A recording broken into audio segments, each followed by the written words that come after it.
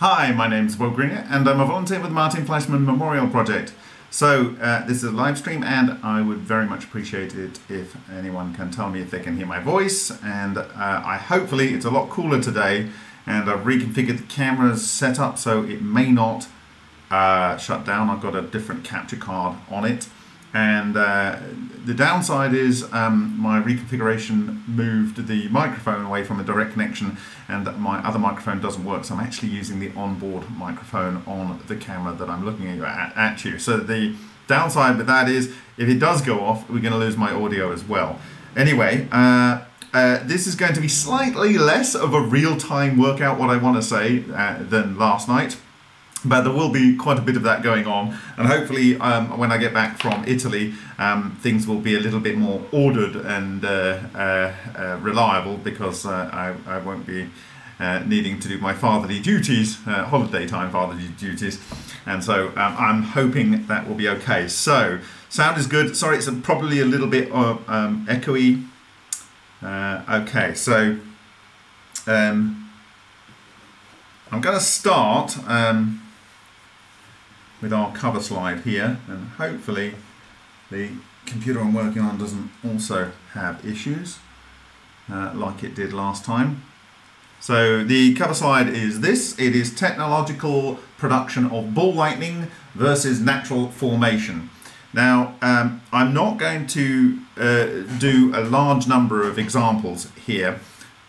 John has been fantastic today. He sent me a whole series of videos, one where at the end of one clip from a particular TV show you can actually see the end of his ball lightning accelerator, and he's given me some other detail, and you can see that on the remote view .icu recent blog posts. You can see some other videos of other authors. What I will do today is I'm going to be focusing on one video that was sent to me some time ago by David Boutelier, who is a colleague working and collaborating with the MFMP on the Vega experiments, and it's a piece of historical work of his, but it's interesting because following yesterday's presentation, which was this one,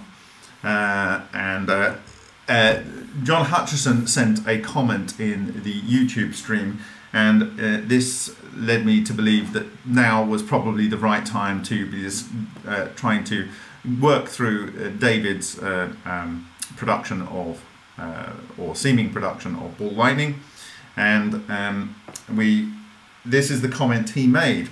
So he said, brilliant Bob, ball beads I've seen are very bright, but it appears like they're something on the surface moving very swift. Now, if you remember what I said, and you can go and look at this at the Baranov and Zetalepin presentation given by Zetalepin in Sochi in 2019, is it 2018, October 2018. You can see him talking, I think it's on I think the presentation's called on rotating bodies or something like that. But anyway, in part of that presentation he has both some technologically produced ball lightning and some natural ball lightning, and he is saying from memory, and I might be wrong, but you can go and check it on our MFMP YouTube site. He's saying that they rotate on the outside at about 40 to 100,000 times per second. So that is very fast, and in fact it goes so fast that you can see blue shift on one side and red shift on the other, which is interesting in its own right. And that kind of, it's like, is it speeding up the light or slowing it down, or is it polarizing the light? That's something to think about. But anyway, he's saying, but it appears like there is something on the surface moving very fast, swirling type stuff. And then he also said, I blasted aluminium and copper between two tungsten sharp pointed spark gap. So this is what I was referring to yesterday on the diagram, and that was actually published in the Electric Spacecraft Journal. And if I dig it up, I actually had that in the bottom of my UFOs over Histalin blog post that I did on Steam a number of years ago. So let me just find that particular drawing. So it is here. You can see this is the kind of like control logic and the spark gap here and so forth. And here is a kind of overview of the control circuitry and the main area. And so in this discharge gap here, I'm going to actually change my mouse pointer, so bear with me for those that want to see a bigger mouse pointer, and I'll try and not do it with breaking stuff like I did way back when. So let me just see if I can do that quickly. Are you still hearing me? Okay, please let me know.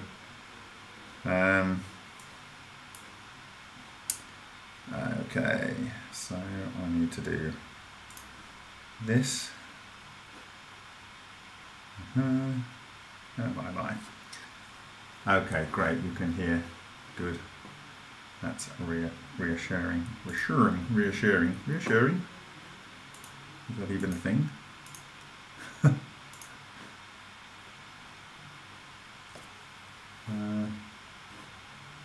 So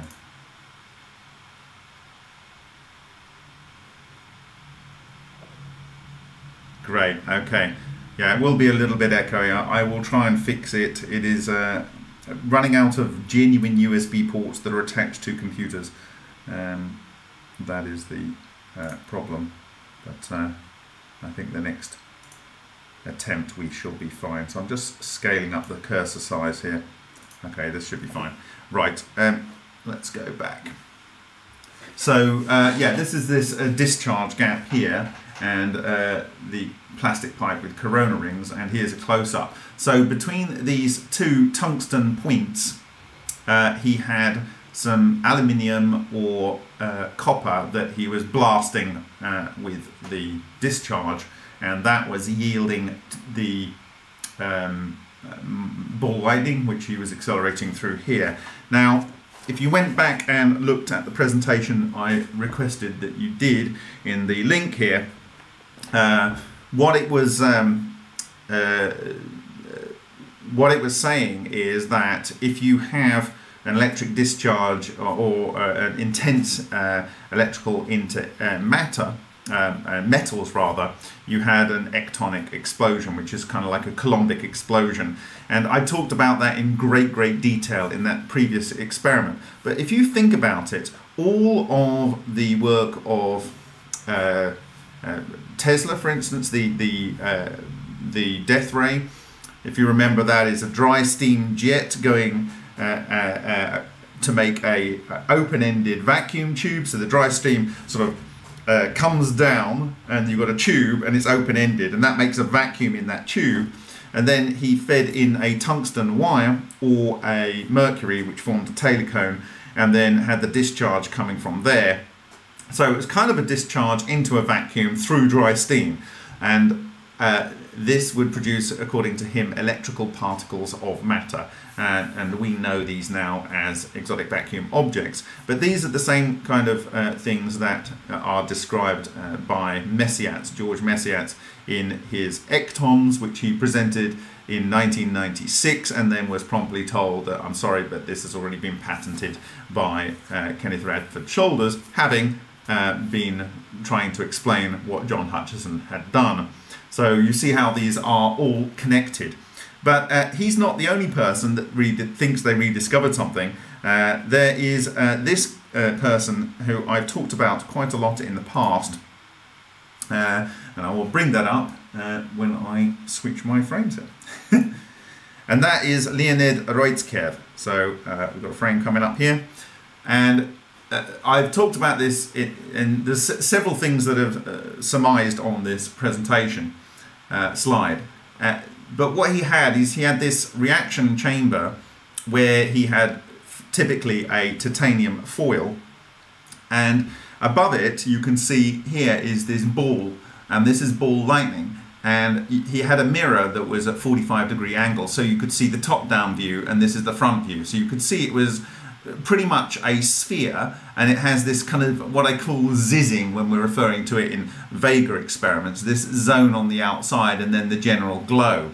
And so the interesting thing here is that this is outside of the reactor. And why is that interesting? Well, ball lightning is known to travel through glass, and I'll come to that, and I'm going to note that down, that I want to discuss that at the end, glass, because we're going to see that referred to somewhere else. And so it's able to travel through glass, but here you're seeing it traveling through plastic, water, metal, and so forth, and forming on the outside of the reactor. Now the interesting thing is, and someone asked me about this, how could this occur? Well, there are wires leading in, and we know, and I've described this about the PAP explosion event, that in PAP's case, I believe that the reason it blew up was exotic vacuum objects must have been building up in his device. We know there are sparks, therefore there will be exotic vacuum objects. These will lead to, in my view, the coherent cold neutrinos, and these will embed themselves as black EVOs into metals. And if they build up and they build up, they will then cause some metals to go to like jelly-like state. These, in my view, are things that are not really magnetic. And in the case of higher melting point materials or things like iron, they will do nothing until they do everything, and they will just fracture. And I've explained in the past why I believe that is. And so when Feynman said, oh, I don't believe this is working, and wanted to pull out this very thin wire that was going to the ground, I've described how, in my view, this was a drain to drain the excess EVOs to ground, in the same way that Soviets would drain their EVOs in their metal when they were cold forming aluminium, probably, in their demonstrations to the team that was sent there in 1992 by Tom Bearden. And it's this draining process to get them to go to ground, because they like to go to ground, and we know this because ball lightning is a macro EVO, and it likes to find ground. That is the basis of a lightning conductor. So if you can think about it, the PAP device failed because the excess exotic vacuum objects synthesized in there that were going into the metal body of the device weren't able to ground. And when he held that, it was building up, and then one plasmatic explosion caused the weakened metal to fracture, and the piston head most likely was the object that Feynman noticed was coming out as a silvery blob that then did the damage to the people it hit, and it kind of went into a puff of white smoke. And so I imagine that was a Coulombic explosion and a reaction with the oxygen in the air as the coherent blob of aluminium vaporized. And we know from the Salvatore Pi patents that they are saying that they can get room temperature superconducting by having a piezoelectric material on a block of aluminium and giving it pulses. And what that is doing, in my view, is if it's going to be creating superconducting, we know that is creating Cooper pairs, and Cooper pairs are coherent matter, aren't they? So, but it's maybe at a lower level. So these things are all lining up. And so this whole being able to travel down a very thin wire, I've shown on Steemit in the past that another thing that was demonstrated to Tom Bearden in 1992, or rather his representatives, was this ability to transfer a large amount of power down a very thin wire. And in fact, I've shared a video in the past where in the 2000s this was talked about on Russian television, and they had a spark gap, a Tesla coil, and they used an 8-micron copper wire. This is a very, very thin piece of copper wire. And they were then feeding that into, I think, 25 kilowatts of tungsten filament light bulbs. And whatever was able to travel down that wire was traveling down that wire and then disheveling and interacting with the tungsten filament in there. And I imagine that was a dark mode EVO, and that could be like a cluster of coherent electrons, which are effectively acting like one electron, so they don't have a lot of resistance, and they're kept in a body that is this neutral body and is able to pass through material, but in this case it's traveling down a wire and trying to find ground. and it's sweeping it along with it.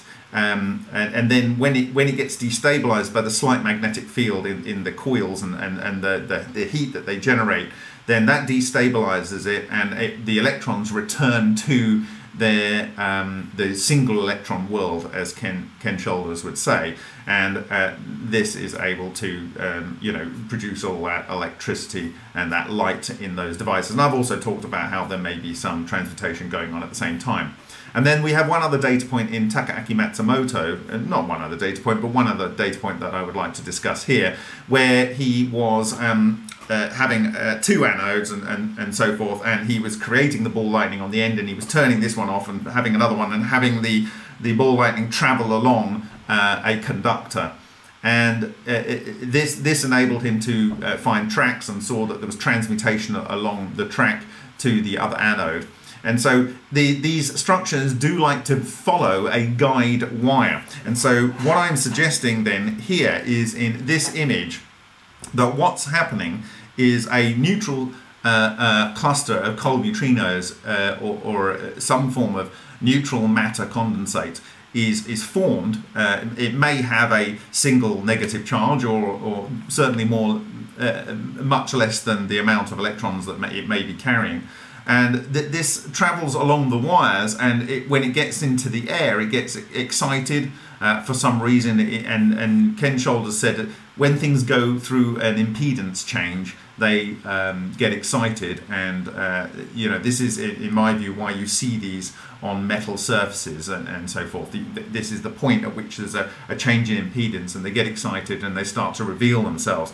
And so this is coming out. Now, what do we know about the rest of this work that he did? Well, he observed what we now know as these magnetic monopoles, and in fact he provided a large proportion of the proof of that, because he used iron 57, and he had one piece of iron 57 with a south pole on the back of it, and it attracted a change in the fine structure of the iron 57 relative to a north pole added, and then he had a north on another piece, and that added had a change to the south pole, and I actually discussed that on here. So since both north and south magnetic monopoles must appear, the foils under study were located near different poles of a strong magnet with a magnetic field strength of this, in anticipation of selection of monopoles.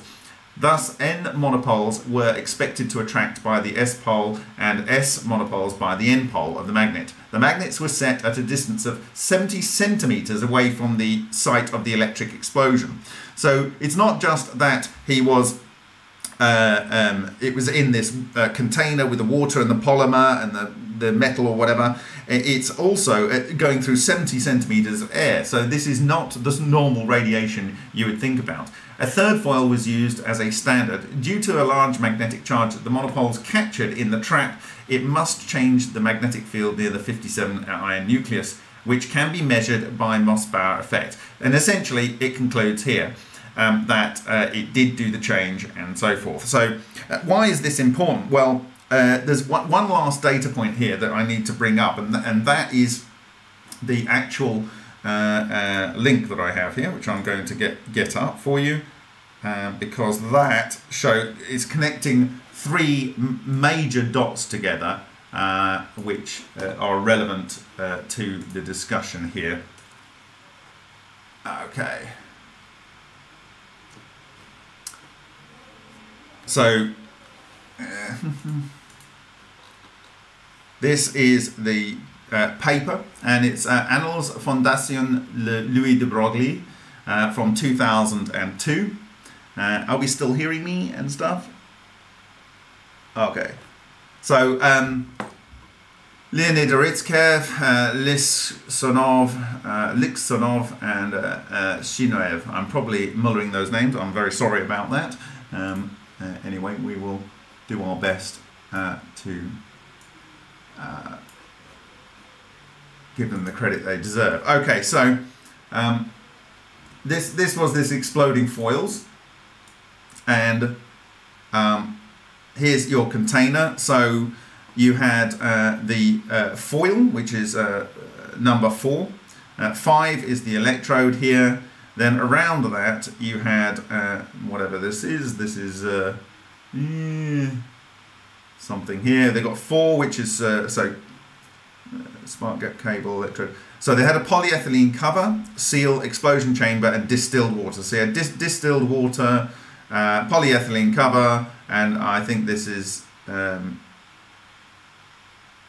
overall thing. Anyway, what I'm saying, you capacitor discharge into this metal foil, and you have all this material, and for some reason, whatever it is that's generated in there produces a ball lightning above, and you have these metal foils at some distance away. But that is not the point that I want to draw your attention to. So these are various ball lightnings that were created during their experiment, and you can go and have a look at this, and I will share the presentation slides, and you'll have the links in there. But I've shared all this before in my monopole clutch video. But the interesting thing here that I want to draw your attention to is not just the fact that we've got transmutation going on here. So we have ball lightning, transmutation, and the ball lightning is appearing outside of the device. But we also have, down the bottom here, and so these are the plates where the magnetic monopoles were captured at a distance of 0.7 meter. We also have strange radiation tracks captured with this spiraling, broke up spiral, very much like the Hessdalen lights that I was referring to in yesterday's presentation. And so you look at this particular thing here, and it's like a miniature version of what you see in the Hessdalen lights and what we saw in the ball lightning from AID, from the Australian outback. So there we go. And in fact, if I can get to it, I have another spectra from Hessdalen lights, from another ball lightning there. And in that case, it's a ball lightning that is not produced during lightning events. And I want to discuss that. So I'll write that down right now, because I want to come to that, and that's half of the point of why I'm going through what I'm going through now. Okay, so look at this close-up of one of the segments here, and let's go and look at the Hessdalen ball lightning capture up here, and I will zoom that out. So here we go. Look at what you're seeing here. This kind of squiggle here. These broken squiggles here. Let's zoom into that. Look at this particular structure here, with the gap and the little m and the gap and the little m. I'll call them M&Ms. And we'll go over to here. Here's your gap and your M, your gap and your M. So this is the same kind of thing. And with David and Henk, we've captured these, in my view, live on film. So that's that. And then they've also got some other tracks, which I think are relevant to just look at quickly. Yeah. So here's some other tracks, and there's some other ones that they found here. And these comet trail type ones are very similar to the ones shown by Bogdanovich, and I want to talk about Bogdanovich later as well. I didn't put that into the presentation. Okay, so why is everything I'm sharing with you so important? Well, this particular work of Leonid Uretskev and his colleagues, it ties together the fact that ball lightning can be initiated by a ecton type process, so an exploding metal foil. And in fact, in the previous work, I referred to the fact that not Uretskev, God, I'm going to get it mixed up. Anyway, the guy I'm talking about, the beginning, Messiat. Messiat is showing that exploding foils is one of the examples that produce ectons. And these are also obviously producing exotic vacuum objects. So let's say these are producing ectons. They are producing ball lightning, and then the ball lightning and the ectons, they are producing something that is coming out which it has magnetic monopolar nature. It's able to pass through matter. and it is able to produce strange radiation tracks.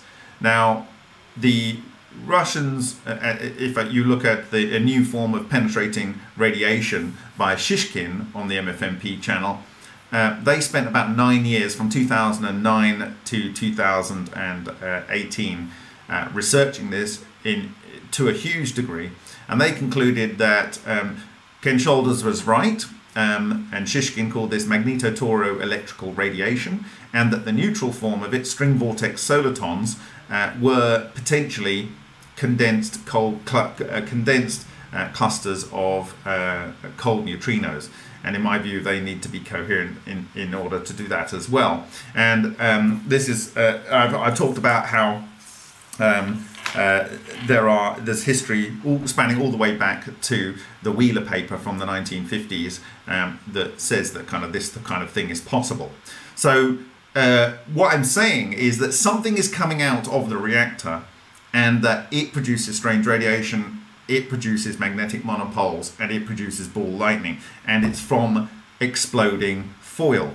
Now, what was John Hutchison doing? Well, he was taking the tungsten electrodes and he was putting aluminium, or he was putting copper in between and giving it a blast of electrical power. He's effectively exploding a foil, or he has metal in the middle of that, and that is basically the description for Messier for creating an ecton, a Coulombic explosion of electrons, and this is essentially what was in the Tesla death ray device. And so the whole thing is connected together, and you can probably imagine with this level of understanding how quickly you could develop all kinds of devices that would produce the same effect. And so with that, I want to draw your attention to this, which I've shared a good number of times, and this is the production of cold neutrinos, and it's done by our good friend Dr. Alexander Parkhomov, and he is saying that if you have things at a high temperature, then you will have the matter, and that is all of the particles of matter in there, the electrons, the ions, and the nuclei. They're all of sufficient energy such that when they collide, they're over 0.28 of an EV. When you're over 1,000 degrees, there is a proportion of them over at 0.28 EV, and that is able to produce the type of cold neutrinos that he used in his experiments, and that can trigger beta decay, and it's inverse beta decay. And then if you add particular elements in there, like potassium, which contains a proportion of potassium 40, or carbon, which contains a proportion of carbon 14, then you can cause, via these cold neutrinos, the inverse beta decay, and this produces monochromatic electrons, i.e. all of the electrons are at exactly the same energy. And this means that they are ready to cohere, because what is important? It's for the wavelength of the matter to be in sync and have the exact same energy, so they are able to cohere, and that's the principles laid out in the Lockheed Martin 2013 patent. And so it's kind of a fast track. So it's this kind of logic, and I will go into why this is important when we're talking about glass. So there's two things. When we want to create ball lightning, we want to take this into consideration, and when we want to understand ball lightning, we want to take it into consideration. And the two things there are the glass. I'm going to talk about that when we go through something in a second. So there's something relative to glass and the passing through of ball lightning. And there is, when you're trying to synthesize ball lightning, you need to use quite simply, you need to use carbon that is what I would call live. So I suggested to David Boutelier that when he is trying to create ball lightning, he should put some candles around his reactor, his Tesla ball, specifically, these would be beeswax candles. And the reason I'm saying that is the paraffin wax candles comes from what I call, if it comes from hydrocarbons from under the ground, these are, in my view, dead hydrocarbons. That the carbon has got no or little carbon-14. It's the carbon-14 rich carbon that you want. And that would be in, for instance, beeswax candles. So, and you'll see why that's relevant in a minute. I'll talk more about the glass passing through and how that plays in with what ball lightning is doing. And this is a huge reveal. You do not want to miss that. I think that this is something that's never been explained before, and I think I came up with it a couple of years, 2 or 3 years back, and I think it's the right time to walk through this. It's Cola. It's a Czech brand of fake cola, if you didn't see me drink it before. Okay, so my point here is, so David Boutlier and, well, actually John Hutchison, when he was referring to his ball lightning generator, said that he did a lot of his work by referring back to the, I think it's Colorado Springs, notes of Tesla. And this was interesting because when the video that I'm going to show you in a little while was sent to me a year or so ago by David Boutlier, he also referred to someone else that he had used for inspiration. I didn't actually go and look it up at the time, but I have done that yesterday. I skim read it, unfortunately, and now I'm going to read it with you real time, and I'm going to pull out what I feel are the important things from this. Like I say, I skim read it. I don't really know much of what it says, but essentially this is from James Coram and Kenneth Coram, and it was published in the Electric Spacecraft Journal in August the 5th, 2003, and this is something that, as I understand it, was the basis for the video that you're going to see in a little while, and I will go through it now. So, can everyone still hear me? And the camera hasn't died, so that's reassuring. Okay.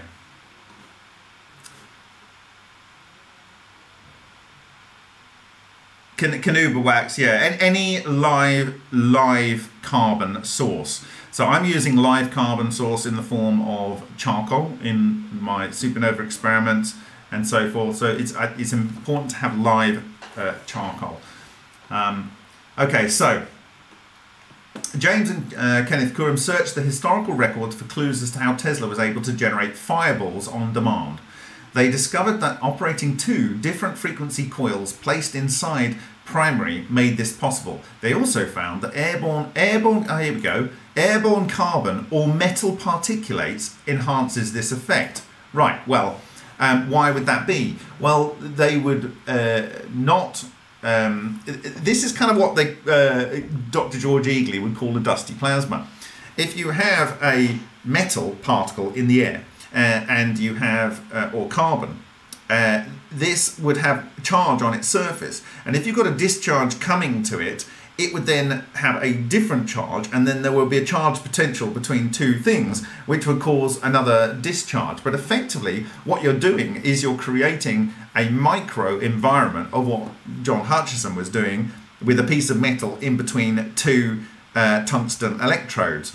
And in fact, when you do an exploding foil or an exploding wire like Roitskev is doing, when you discharge into that, you not only get a pinch plasma as it happens, you also get this vaporization of the metal. And so momentarily after the discharge starts, you actually have metal particles in the gap. So there you go. It's the same thing as apparently Tesla was doing. And in fact, it's actually the same thing as Svyatomenko is doing. You've got a discharge into a little piece of metal, and that will cause your Coulombic explosion. So it's all the same thing. So let's read on. Curious as to why so few Tesla coilers had seen fireballs with Tesla reported that when Tesla reported them as common.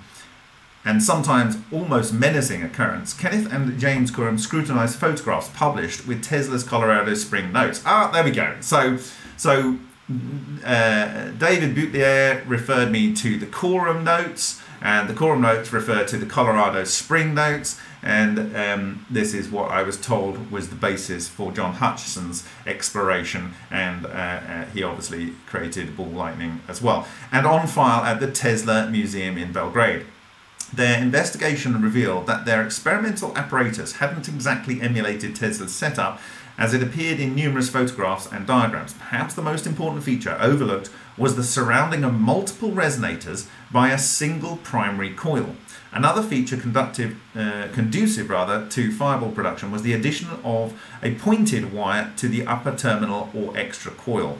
Okay, so we know that the pointed wire will lead to the production of exotic vacuum objects when you get a discharge. In fact, all sparks will do, but this will focus the delivery of where the energy will be produced. And that's the whole point of having a very slight curvature on your sphere or your toroid, because they have minimum surface curvature, and so you can build up the maximum amount of static or electric charge on them, whether it's a Van de Graaff generator or a Tesla coil, before it will discharge into the air. Whereas when you have a point, that will provide the focus. If you have a big build-up, if it's going to discharge anywhere, it will discharge from that point. And that leads you to some predictability as to where your active material or your additional material needs to be. Okay, so system design. Figure 2 shows the Coram's revised experimental configuration. Tesla patented this concept in 1897 and patented and a related communications application a few years later. The design consists of two dissimilar quarter wavelengths. Okay, so basically it's this one here. I have a blow up here. So David Boutelier can probably talk about this in much more detail, but basically you have your coil, your primary, I guess, that goes around both of these two Tesla coils, and these are different numbers of turns and so forth. There might be different frequencies and so forth. So you've got to have frequency interference going on here and crosstalk, and that might be critical to how this works. And remember the second order effects that were being discussed about in the Chinese paper from the high tension 50 hertz supply that was in their mountain or their plateau location, and that might have been working with some other aspect going on. So it might be similar to what's going on here in some aspects. But anyway, let's go back to the commentary here.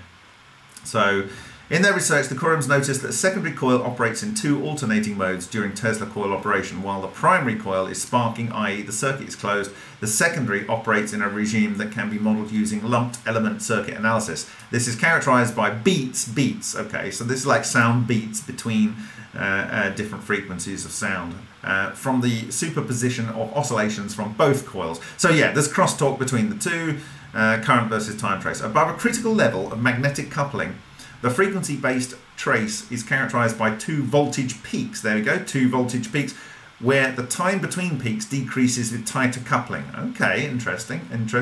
Set up for generating ball lightning with... Okay. So when the spark across the primary gap is extinguished, the secondary passes into a regime which it behaves as a quarter wave helical resonator, requiring distributed element circuit analysis. This mode is characterized by a single standing wave oscillating at the secondary's natural frequency. In this regime, the secondary can be accurately modeled as a simple transmission line to show how even casually constructed setups can magnify voltage by at least 10 to 50 times. So you're already looking at super high voltage, but what they're saying is under this mode, you get a higher voltage by 10 to 50 times. So it's really pumping up that voltage. The maximum voltage at the top of the coil is simply the product of induced voltage and the VSWR and the magnification achieved from applying good engineering to increase the VSWR. I don't even know what that is, but David Boutelier, you can comment in the blog here. Far outweighs any gains obtainable from switching to a better, higher power oscillator. Basically, the same measures that would be applied to enhance the output of a top-loaded vertical antenna may also be applied to resonant transformer. The only significant difference is that Tesla coils are short enough to render radiation resistance negligible. Okay, so John Hutchison was going for, if we look at his comments here, very high voltage, extremely high discharges. He was saying, I could dump 150,000 volts DC powered by a Siemens 400,000 X-ray transformer. Okay, so he could also do 500 joules, 25,000 watts, low inductance type. So he was really a lot of joules. So 500 joules, I think it's 300 joules that SV Adamenko uses. But 25,000 watts, so it's a lot of power in a very short duration, or very, very high volts. So I think the desire is to get as much electrons as you can into your target as fast as possible. Same logic applied to SV Adamenko, whose first experiment and all subsequent experiments worked according to his claims. And you're just going to get electron bunching. Electron bunching leads to coherence, and coherence leads to condensation, and condensation leads to the increase in heat, and you get the cold neutrinos and so forth. So it's all kind of coming together. So okay, the Courants attested that a good design is attainable by simply by following Tesla's instructions reiterated in numerous public disclosures. Whereas Tesla's data from pertinent experiments indicate that he was operating his coils as quarter wave resonators, the Courants have found that most Tesla coilers run theirs like reciprocating engines with poor timing. Maximum benefits can be achieved simply by 1. Making the spark duration compatible with the apparatus's coupling coefficients, and 2. Preventing resonator losses, mostly caused by using too many turns and or too high a gauge of wire. Okay, so it's all good tips here. The Courants tuned their circuits so that in distributed resonator mode, the lower frequency coil would output maximum voltage of 2.4 megavolts at a resonant frequency of 67 kilohertz, and the higher frequency coil 200 kilovolts at 156 kilohertz. The coherence time for each resonator, or the time required to establish a standing wave upon excitation of the primary spark, was respectively 72 microseconds and 30 microseconds. Okay, all right. Well, these are the technical details. You can look at these in your own time. It's on Tesla Universe. Results. The Courants used 2 variations of their setup to consistently produce fireballs, and the results agreed with Tesla's observations and explanations. A quote from Tesla can be used to explain the Courants' observations from operating the setup as illustrated. So I'm assuming that this is a quote from Tesla. I might need to go in a little bit bigger. Right. So sorry if you are tired with me just reading this, but from my point of view, this is the first time I've read it, and I think I want to do it this way, if that's okay with you. Okay, I'm going to make that a little bit bigger so maybe you can read that. The fireballs result from the interaction of 2 frequencies, a stray higher frequency wave imposed on the lower frequency oscillations of the main circuit. As the free oscillation builds up from the 0 point to the quarter wavelength node, it passes through various rates of change. In a current of shorter wavelength, the rates of change will be steeper, and a second oscillator may be used to transmit a shorter wavelength current. When the 2 currents react on each other, the resultant complex will contain a wave in which there is an extremely steep rate of change. And I've discussed this in the past. The way to create EVOs, the way to create ectons, all these kind of things, is to have the fastest rate of change you can get with your electrons. And this is exactly what SV Adamenko was doing when he had this plasma bridge device to create a relativistic discharge, and it produced a discharge at 1/10 of C.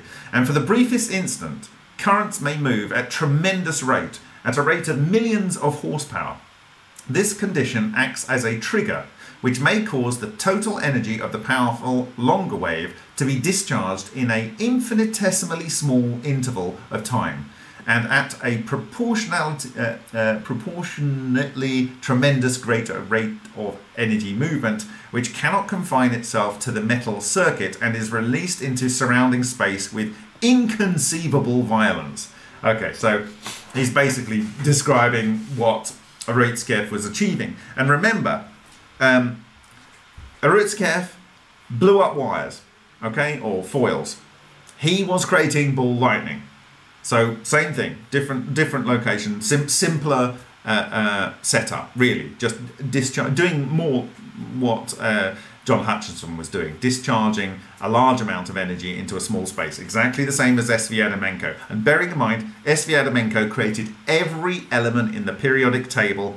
He also was able to remediate nuclear waste, and he was also able to produce strange radiation as well from those explosive events. And so everything is basically the same. Okay, so going back,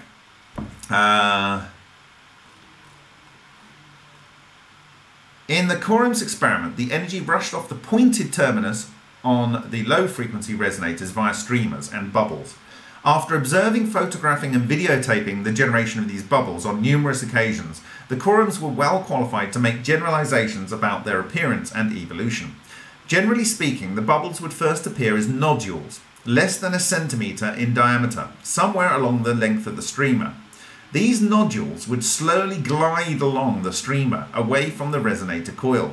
At some point, they would become fixed in space and increase in luminosity. So this right here sounds like they've got to some sort of node, probably between the two resonant coil or out of frequency coils. So it would become fixed in space and increase in luminosity as the streamer would fade away. Subsequent streamers appeared to be attracted to the balls. Okay, let's hold that point in mind. Subsequent streamers seem to be attracted to the balls. So when we go and look at what David Boutelier did, we're going to refer to this. So that's point one. Let's think about that. Subsequent streamers attract to balls. Okay, that's point one I think we need to bear in mind. And with each successive streamer strike, the balls grow in luminous intensity. So this is like they are attracting the electrons to them. They're almost like they are an anode. So let's hold that in mind when we look at David Boutelier's experiment and see if we can see something that makes it appear as if the ball lightning is acting as an anode. So let's have a question there. Is BL acting as virtual anode? Because if it is, and we can make a free-floating fireball, we can feed it and maintain it if we're able to hold it in some sort of cradle. A sort of cradle that, well, Ken Shoulders described a cradle, and I think he used a penning trap where you had a magnetic field and an electric static field combined, and this allowed you to hold this thing in free space. And then if you could have one of these things in free space, you could keep feeding it. And that's very interesting. So, okay, so where were we? Blah, blah, blah, blah, blah. At some point they would become fixed in space. Subsequent streamers appear to be attracted to the balls.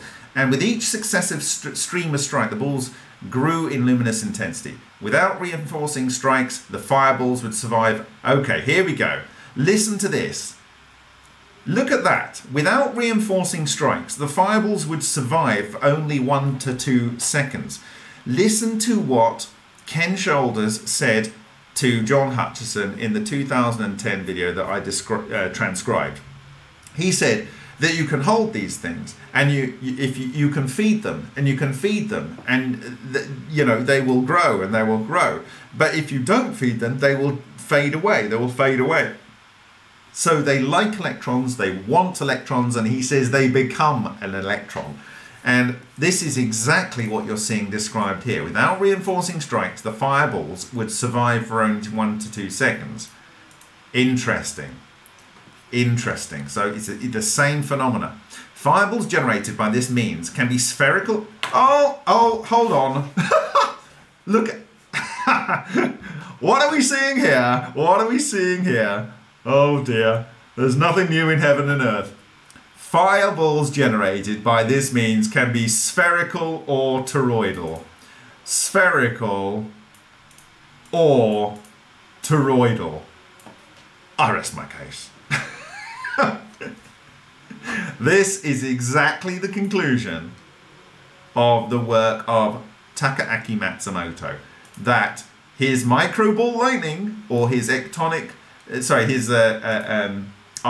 clusters took two forms, spherical or toroidal. There we go. We have another party, basically the same type of family of reactions and technology, and they are observing spherical or toroidal structures. Why is that? I've explained that it's a surface tension thing, and that it's the minimum surface for the maximum volume and minimum ability to radiate. It is what you would do if you were self-organizing. It's what you would do. There we go. Oh, I just love it. In accordance with the remarks in Tesla's notes, they are usually 1 to 3 centimeters in diameter and often larger. The quorums observed fireballs of a variety of colours spanning the visible spectrum, and soon noticed their development followed the Hertzsprung-Russell-like sequence. Beginning as red dwarfs, the balls change colour and size until they reach bluish-white giant stage. If they don't explode, aha, this is what Ken Shoulder's saying, if you feed it too much, they'll explode. Like nova. There we go, like nova. I would suggest they're exploding like nova. It's what Matsumoto is saying is like they build and they build and they build, and when you get to a certain level, you have an electronuclear collapse, and then it goes boom. And I imagine it's literally like that. It goes. Okay, like nova, they degenerate to red giant status and then fade out. As with stars, the colour of the fireballs is probably an indication of their plasma temperature. Continuing to the stellar analogy, instances of revolving sunspots and pulsar behaviour were not uncommon. Continuing to the stellar analogy, instances of revolving sunspots and pulsar behaviour were not uncommon. I'm enjoying reading this for the first time with you guys. A little air pollution went a long way towards increasing the number of fireballs observed. Appropriate levels of smoke have been generated by placing a candle on top of the low-frequency resonator.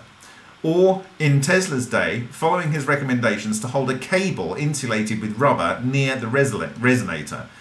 The idea that carbon, a common element in wax, paraffin, and old-fashioned rubber,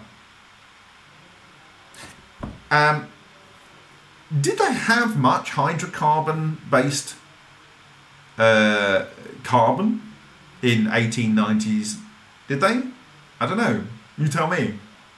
Was there a lot of petroleum-based?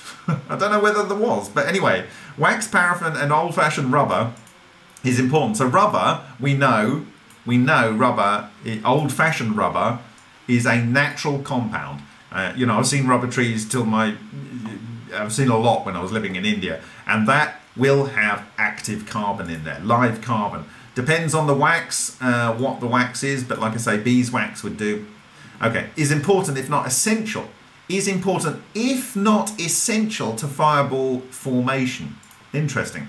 Is further reinforced by historical accounts of ball lightning occurring around chimneys and erupting volcanoes. Okay, so if you actually look at ball lightning description on Wikipedia, they talk about it being a dusty plasma type effect. And in fact, obviously that's what we're doing in the supernova reactors to create ball lightning in there. And as I've described it, you get these different charges, and they form discharges within them. So you've got a charged particle here, and then that can discharge to another one, and every discharge is going to be producing EVOs, which are causing pinches, which are then going to cause the production of cold neutrinos. Research indicates that fireball production is a multi-step electrochemical process, and carbon appears to be carbon appears only to incubate already existing. I would agree with that. Carbon appears only to incubate already existing microscopic fireballs to observable sizes. Okay, I agree with that entirely. Now, then is the carbon a fuel in combination with oxygen in the air. And I'm going to come back to the importance of oxygen, where I have said that it is important as a means to help form the clusters. And essentially what that is if you look at Leonid Oritsky's paper and his colleagues with regard to what happened at Chernobyl, he is saying that oxygen in the water captured these magnetic monopoles, which are cold neutrino condensates, which are magnetically charged. They went in and bound themselves to the oxygen in the water. This caused a magnetic fluid that caused the pipes in Chernobyl to smash themselves off the wall, and metal containers to get all contorted. And then the other thing is that they went into the air above the reactor, and they caused a change in the spectral lines, as was, he didn't refer to this, but as was observed during three-body alignments in the work of Xu Wenzhou et al. In China between 1988 and 1999. And this is the fact that the transition levels between excited oxygen and nitrogen, but it's oxygen principally because it's this paramagnetic nuclei, that changes. And so you get weird glow that you wouldn't ordinarily experience without a large flux of cold neutrinos. And so I believe that the oxygen, and I'm going to make this argument for where things occur and the nature of the paramagnetic nature, which I've discussed in a previous presentation, but there's a factor that changes depending on where you are, and I think this is very important. So carbon appears only to incubate already existing microscopic fireballs to observable sizes. Vaporizing metals at the resonator terminus can produce the same effect. Okay, so it's all the same thing.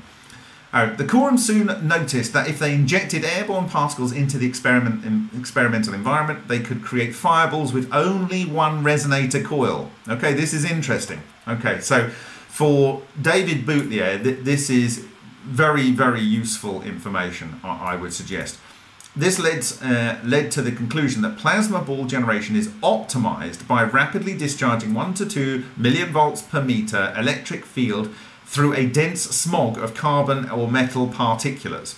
In a second setup, only the low frequency coil was employed and a carbon film was deposited on its high voltage terminus.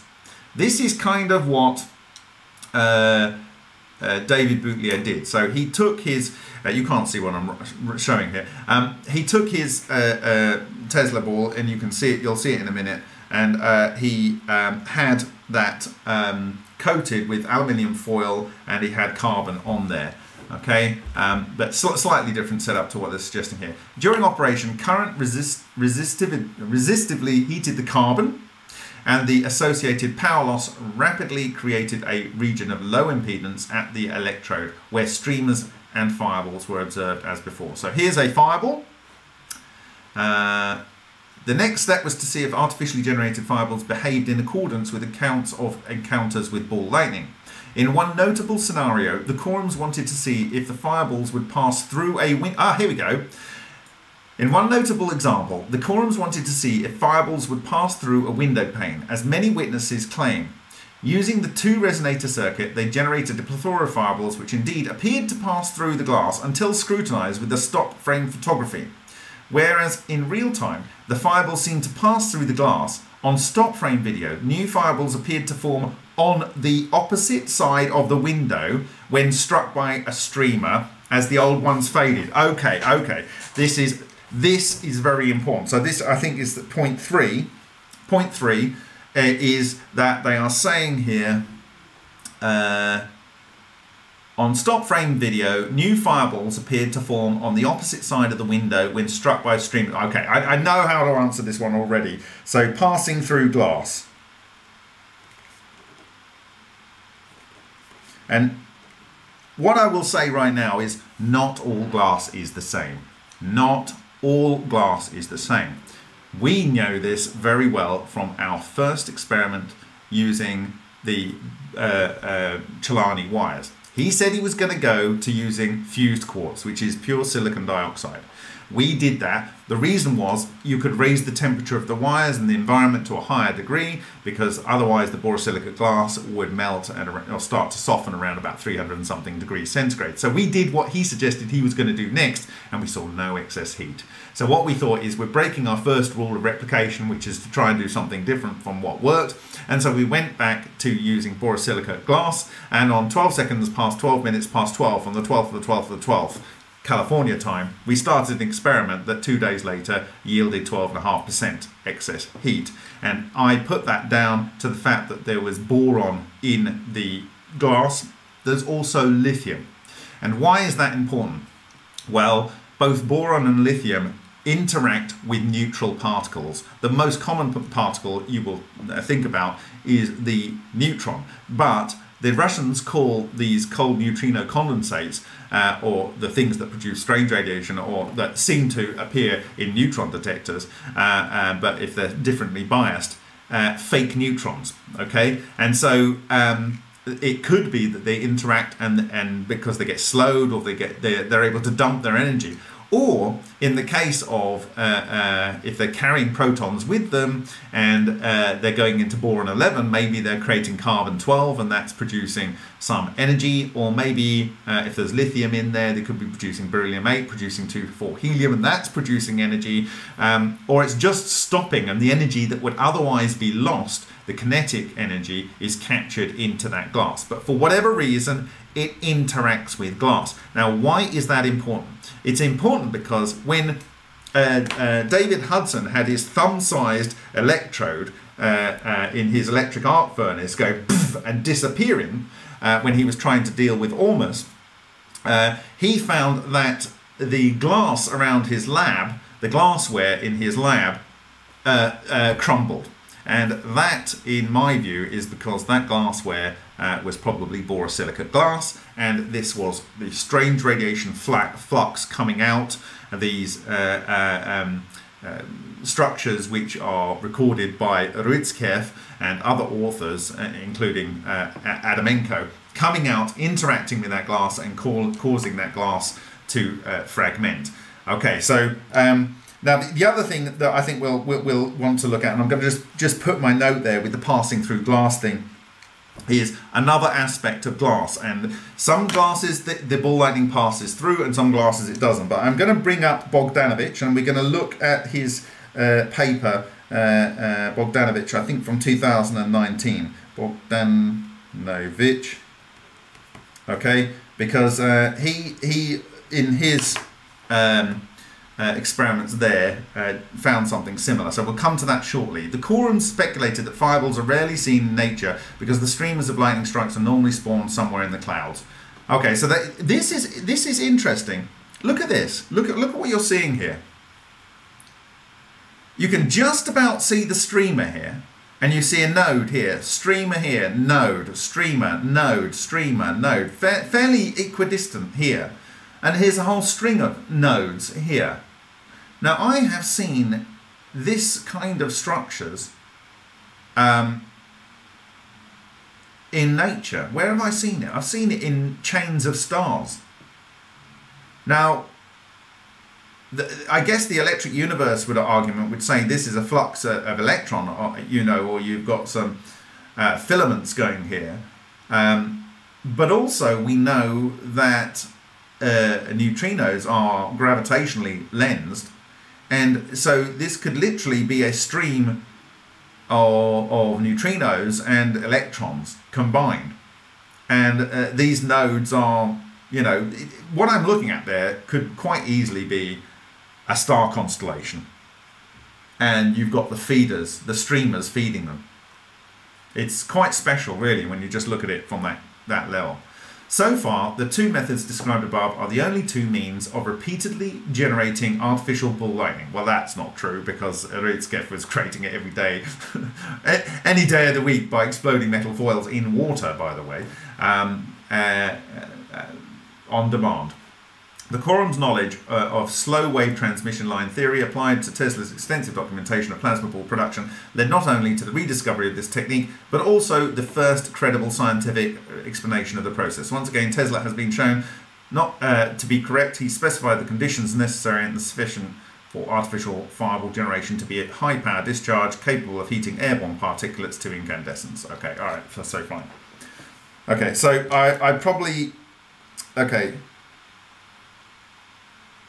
So I think I'm going to deal with the last point that we raised there, which is the passing through glass. And I'm going to do that by looking up Bogdanovich's paper from 2019 and just showing you something in there which I think is absolutely critical.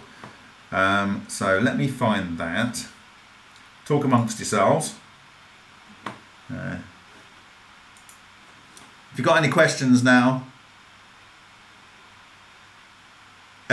Well, so Jason's saying, I think Bob said that strange radiation is a black Evo, but I might be wrong. So strange radiation, we've observed the same kind of thing, which I believe it's coherent matter traveling wave. And in the Vega experiments, we can actually, Dave and Henk and I've worked with them and captured frames and linked them together. And you can see that they are the same structures as the structures that, the same structures as the things that have been observed as witness marks in a range of materials, both inside and outside of reactors and at distance from a reactor. And so it's pretty strong evidence that it's the same structure. Now, is it that when the coherent matter traveling wave maybe it's still neutral, but we know that cold neutrinos, neutrinos in general, but cold neutrinos can interact with electrons and they can share energy between them. It might be as the coherent cold neutrinos, if that's all they are at that stage, travels through the hot plasma gas, it gets excited or excites the gas, or there's an energy interchange, so you see them, and then when it leaves the gas you don't see them, but they carry on their merry way. Or it might be that they are carrying some electrons with them that haven't fully condensed and they're radiating energy, and so you see them at that point.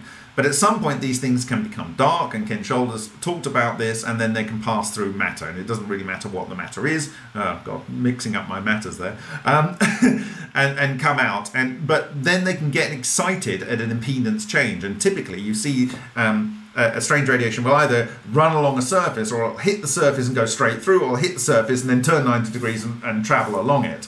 And we've also seen the behaviors of when these things are interacting. They basically don't do anything, and then when they get close, they do everything. They like almost instantaneously react and interact with each other. And you see this in all the kind of traces. And you can also see we've caught them live where they've split and come apart, and so you have two things that look exactly the same, frequency squiggles, just like Zhigalov had observed in emissions captured from the 225-day reactor and the woodpecker sparking device. And so yes, but they are themselves, if you can imagine, you have a ectonic explosion, or you have a coherent matter fireball, and then it destabilizes and explodes, like these people are talking about here.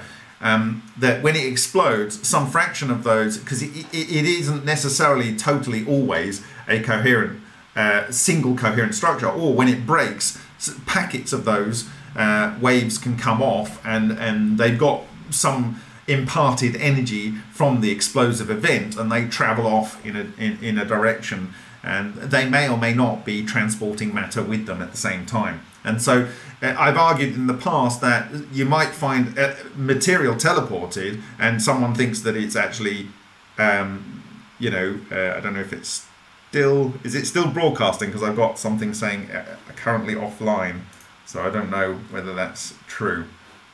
Hold on, I think I've gone offline. I'm recording locally if there's a problem. Can someone tell me whether I'm still here? Dear. Okay. Don't know whether I'm still here. Okay, I'm gonna see if I can find this Bogdanovich. Okay. I'm still here, am I? Okay, alright. There is a buffer, and it might feed the buffer, but it momentarily went offline. So, okay, I'm going to find this Bogdanovich, otherwise I won't find it, and then I'll just be talking.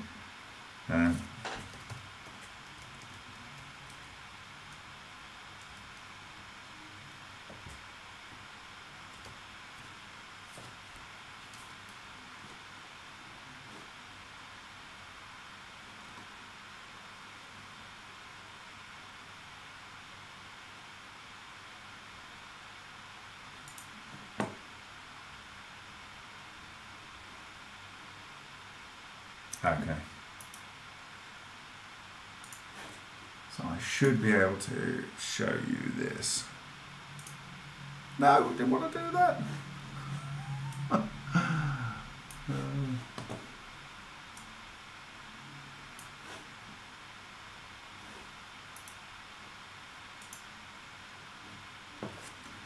You are not going to want to miss the video at the end of this presentation, and everything should make sense, and we'll go through it together. And okay, so well, the paper is it here? Yeah. Okay, I don't want to go there, I want to go there. No, don't do this.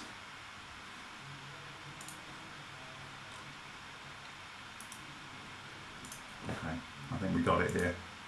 This is, if I'd had more time, I'd have had this all ready for you.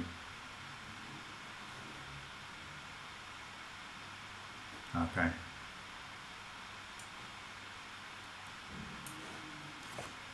Okay, so video recording of long-lived plasmoids near objects exposed to remote direct effects of high current pinch discharges. There we go, lovely. So this is a water flow discharge and onto a metal plate, and we see, what do we see? We see spheres like this structure here, and you can't quite see it here, but this is a toroid. Here's some other spheres of different kind of scales. There are also these strands, and we talked about those in the past. But there was this one, and this was 2 days afterwards. It's a toroid that's spinning and traveling around on the metal plate, and this is a cluster of them, and they apparently captured videos of these, and this is spinning around. So, and they even talk about this, that this is like ball lightning. So you've got substructures, and you can imagine that if this thing blew up, then these substructures would go off, and depending on the kinetics of the explosion, they would have their own wave function on them. And if they otherwise didn't really interact with matter, there would be nothing to slow them down, but they would keep their wave function and their velocity, but they wouldn't be slowed by ordinary matter. And this is kind of what you see in strange radiation tracks and in the what I call coherent matter traveling waves in the Vega experiments. And you can imagine that if this structure was to land on a metal plate and kind of etch it, you would end up with something similar perhaps to what was observed in the 90s by Matsumoto and by myself when looking at Roy Shinamasa's vibrator plates in 2019. Okay, so now here's the interesting thing here. This is a structure, interaction of a plasmoid with a dielectric surface. Well, what is glass? Maybe that's a dielectric surface. Now here's the interesting thing here. Look at figure 9 here. Separation of a plasmoid part from its body. An object of weaker luminescence is visible on the other side of the plate. This is the plasmoid, this is the plate. You see it's changing its shape a little bit, but something is appearing on the other side of the plate. Now what is this? Could this be this thing here? Could this be the cold neutrino condensate? And this was traveling with it, but when it got to the boundary here, which may or may not be a dielectric surface, the core, it's the body of the plasmoid travels through. And would this explain how these people who we've been discussing in the first part of this presentation, could it be that they were, let's find it, let's give them their names, please. It is James and Kenneth Coram, and when they are referring to passing through glass and the fact that when they looked at it on stop frame, where is it? Where is it? It says down here.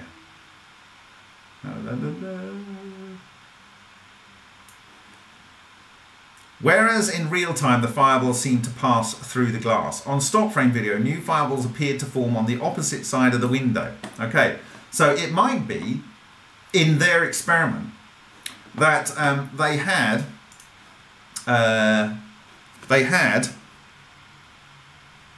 where is it? There's me.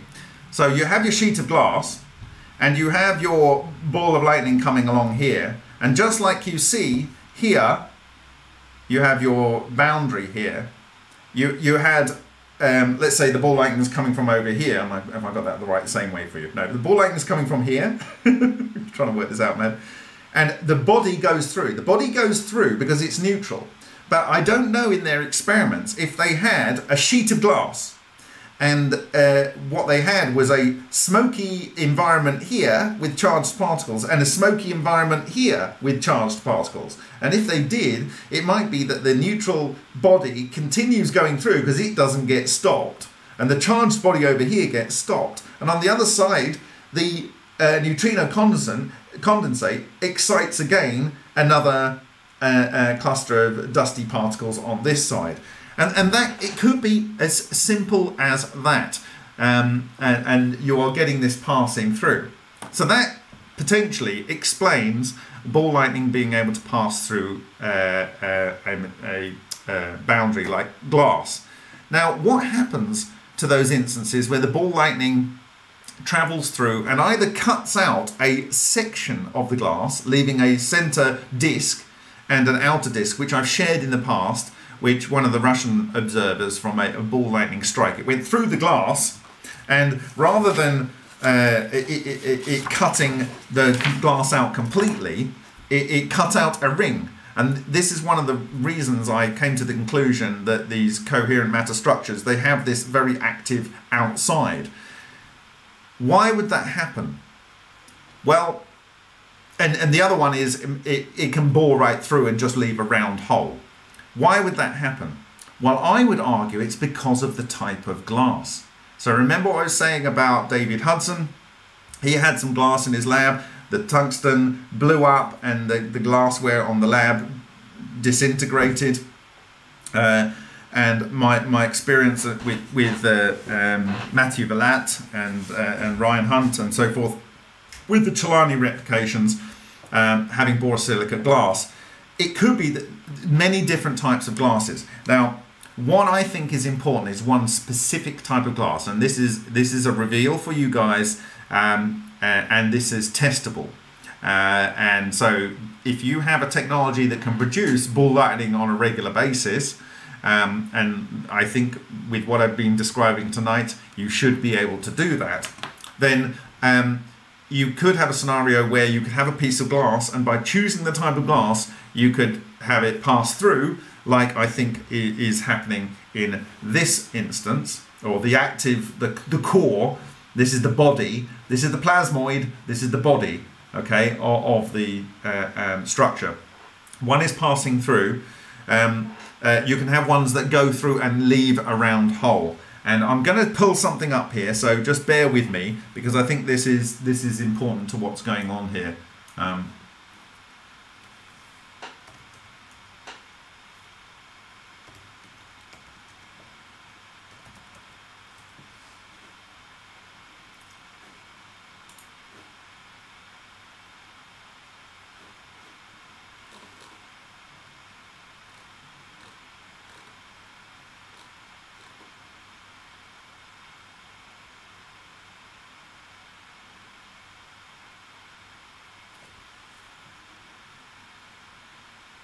Okay, all right, here we go. I wanted to say this for so long, and where you tend to use toughened glass is on high-rise buildings. You want to have strengthened glass. And how do you strengthen glass? You're going to kick yourself when you see what it is. So you can go and have a look at it now. It's on Wikipedia. Just type in tempered glass, right? Here we go, tempered glass. And one of the processes for making tempered glass is here we go, manufacturing. An alternate chemical toughening process involves forcing a surface layer of glass at least 0.1 of a millimeter thick into compression by ion exchange of sodium ions in the glass surface with potassium ions. You're replacing the sodium ions in your normal soda glass, your sodium glass, with potassium ions.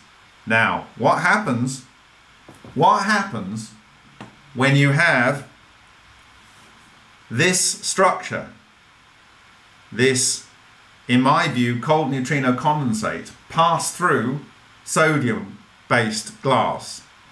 Not a lot. It goes through. If there's a dusty plasma on the other side, it can do its business over there and become a new ball lightning. But if the glass contains potassium, i.e. it's a hardened glass like you have on high-rise buildings, then it can pass, as it gets close to the glass, it will then get excited, as exotic vacuum objects do, and interact and cause the 1.551 mega electron volt beta, which is monochromatic, from the glass to be emitted, either on the boundary layer, or the boundary layer is actually a spherical thing. But ball lightning often, and you will see this in our Vega experiments, fireballs like to sit 50% into something, right? 50% into something, yeah? Now, if it's stuck 50% in and it's exciting, it will then cut a ring when it gets to a level of coherence, just as we saw the edge cutting nickel and cutting tungsten in Vega experiments. So you get a ring cut out. It's actually not quite a ring. In the Russian experiments, you have a little nick in one side, and that shows and it's slightly ovoid sometimes in shape, and that shows the overall structure of it. It's not a perfect sphere all the time. But if it was to come in and immediately get excited, then the outer sheath would all be impenetrable, right? And it would just, traveling in a direction, it would just burn out a round hole. And in fact, I have photos, which I've shared with you in the past, where it's actually bored through concrete and cement in a wall. And why is that? Because some Portland cements contain a percentage, something like 2% in the actual cement of potassium. And so you have a method by which the ball lightning can burrow through concrete, or it can leave a round hole in toughened but not untoughened glass. These are testable hypotheses. So you need to create your ball lightning first, but this is a testable hypothesis. You have this data here. You have what these chaps are saying here, okay? And these things align, okay? And you have the fact that ball lightning, the toughened glass is ion exchange, is one type of toughened glass. And you basically immerse the glass into a bath of molten potassium nitrate, okay? Oh dear, I love it. Okay, so this is a highly, highly testable hypothesis.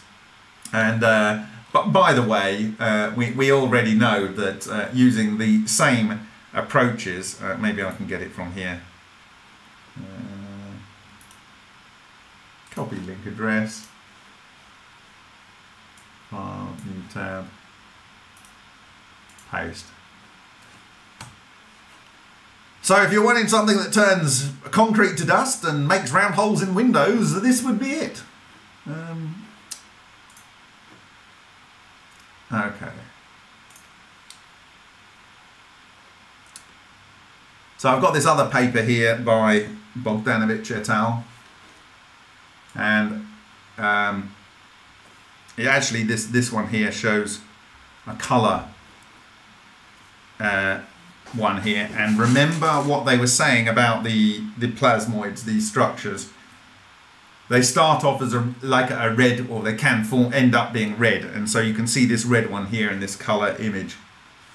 Okay, I've shared all these things before, and you can go and look for Bogdanovich on our Facebook and find it. So here's your metal plate, here's your water jet with your plasma flow discharge, pulse discharge, and this is a periodic discharge. This is the plasmoid in the air here. Okay.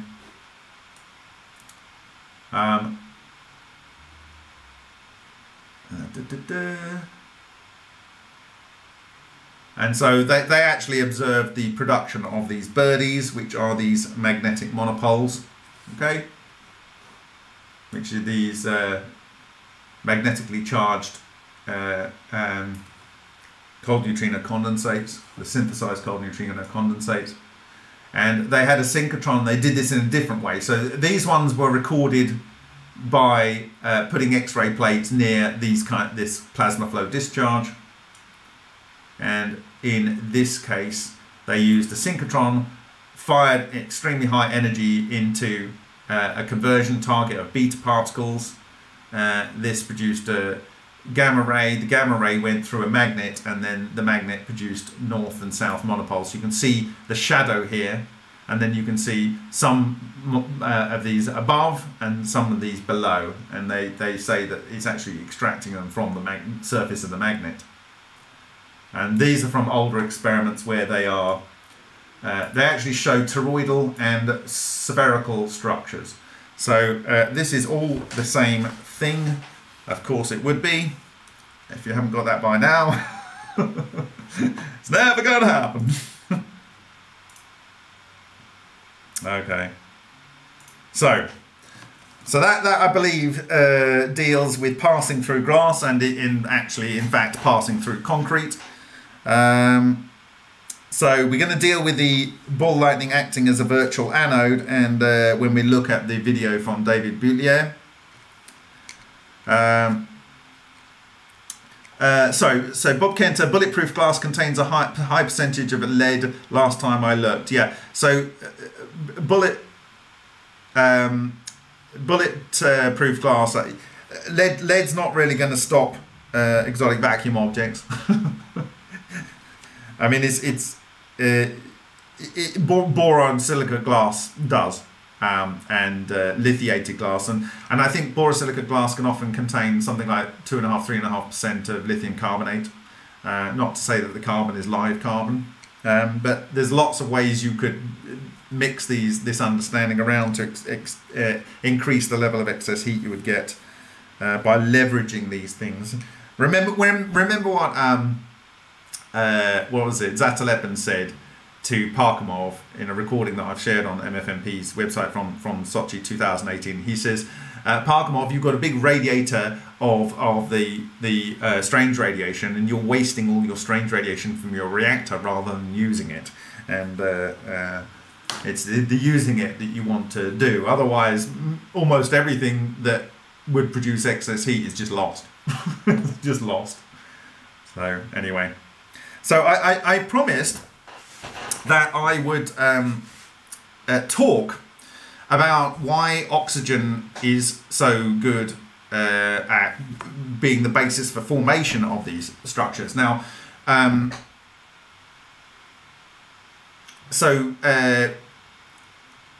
talked about the paper from 2003 of Leonid Orytskev from the Chernobyl paper, and I've discussed that a number of times in the past. So you can go and look, do I have it there? No, you can go and look at the monopole clutch, and I discuss it there in that video, and there's a presentation where you can find the link to the paper. Anyway, the interesting thing about various people that have seen ball lightning is where they were located at the time that they observed it. And why is that important? Well, let's take this one for instance. The temperature in Colorado Springs. Okay, let's see here. This is the temperature in Colorado Springs. Now, this is, in my view, a huge reveal. I think this is very important for people replicating these kind of effects. You can see that the nighttime temperature, the peak nighttime temperature, or the lower end of the nighttime temperatures is 14 degrees. Actually, I don't know whether this is daytime temperature, but these are weather averages, so maybe there's a colder daytime temperature. But Colorado Springs can be low temperature for, relative to comfortable living for a good proportion of the year, I would suggest. It has a short period where it's high, and certainly in parts of the day it's going to be cold all day. And in, you know, from November through to March, you've got periods of the day when it's below 0 degrees. Not that that is that important to what I'm about to tell you. But remember I told you about the paramagnetic nature of oxygen, and there's a presentation I did recently before I went to the UK where I went into how paramagnetic it is over all of the other elements, anywhere close. And you have to go out to things like, I think, holmium and erbium and things like that before you get to similarly paramagnetic natures elements. Anyway, it's not just that it's paramagnetic, but it's temperature dependent. And let's consider that John Hutchison worked in Canada, David Boutlier works in Canada, and Bogdanovich works in Moscow, Russia. Is that relevant? Well, I would say that potentially it is very relevant. And also you've got to bear in mind that if you are working in water, like you are with creating HHO or a Marsa gas, you are keeping your temperature at the water temperature generally. And if the water temperature is cold, then, you know, maybe that's got a role to play because of this. The paramagnetic susceptibility of the element oxygen here, and I've got a link to this complete booklet of all sort of a very large number of elements and compounds. The colder you get it, the more magnetic susceptibility you get. It's already stupid high when it's oxygen, but if you start cooling it, it gets a lot higher. I mean, as a liquid, it's much higher. So I would suggest that if you are in a cold region like Colorado Springs, where Tesla did his ball lightning every day of the week, and working in a place like John Hutchison and David Boutlier and Bogdanovich, you would be more likely to create ball lightning than other parties. And if you're creating it in water, then you've got the temperature of the water, which if you just got it out of the tap or whatever, or you chilled it, this is one way. But you need the oxygen dissolved in the water, I think, to enhance the process. But even the air above the Bogdanovich chamber, so if we go back to his experiment here, we go back to this slide here. He has his chamber below here. The air above might be quite cold, which means the oxygen is more, has a higher susceptibility, paramagnetic susceptibility or magnetic susceptibility, and therefore the opportunity, in my view, for it to form ball lightning is increased. And also, you know, the actual clustering may have gone on to a certain degree within the oxygen dissolved in the water, or synthesized oxygen in the water produced from the exploding foil. So that is one point I really wanted to give out here. A lot of people, and I've even said this in the past, Colorado Springs might have been important because if you look at the rainfall and the dryness in the air would have been one thing. This would allow for higher static buildup. If you have moisture in the air, and in fact, where I live in the Czech Republic, it can sometimes have fantastically low humidity, being inland. Sometimes a level of humidity that's quite hard to achieve scientifically. It's just in the air. And if you chose a location like that, any electricity that you built up, static electricity you build up, would get would have a higher chance to build up to a higher level because it doesn't just discharge into the moist air. And so but I think that's one thing that many people have identified, and I think that's why Henry Murray went and did his work out there as well. But I think this other point is that these cold neutrino condensates are very good at, in my view, binding to oxygen the lower the oxygen temperature. Now, why is this interesting? Well, someone asked me, how is the ball lightning forming in Hessdalen lights? Well, it's relatively simple. That firstly, you're in the northern hemisphere, Now, not that that's that relevant, but you're in a high latitude, i.e. you're in Norway. Why is that important? Well, you've got magnetic flux lines coming in to the Earth. And why is that important? Well, because it doesn't matter whether they're north or south, it doesn't matter. Because that will attract, in my view, a higher flux of one of the monopoles of these condensed cold neutrinos. And I am not the first person to think of this, because representatives of the Fondation de Broglie, and you can go and see on their site, and maybe I'll dig that up for you, they actually recorded strange radiation-like tracks by going up to the tundra and using plates and I think it was X-ray film and stuff. So they observed similar type strange radiation tracks from the environment. And you could argue that this might create something like the aurora borealis. I mean, everyone talks about it being the particle wind coming from the sun. And yes, of course, it's a lot to do with that. But it's also to do with the magnetics of the pole. And the magnetics of the pole will guide a flux of these structures in exactly the same way as Bogdanovich intuited with the 57 iron 57. They were being pulled in and binding to the nucleus of the ferromagnetic nuclei of iron 57. And so you've got to imagine that the flux at the pole will be potentially slightly different. And what would this lead to? Well, this would lead to maybe spectral lines being slightly shifted when you look at some things in the environment. But it might even mean that you get a different level of condensation there, or a different chance of condensation there. And so perhaps this would explain why you get a far higher concentration of ball lightning in this particular valley. The other aspects which I've talked about in the past is temperature changes. Well, if it is, firstly, it's a lot lower temperature. So you may have this flux going in, but you've also got lower temperature. Norway isn't known for being extremely warm all of the year. And so it might be that they have this temperature, and it might be a particularly relatively dry area. I don't know. This can be looked into. However, it has quartz in the ground, and it has copper and so forth.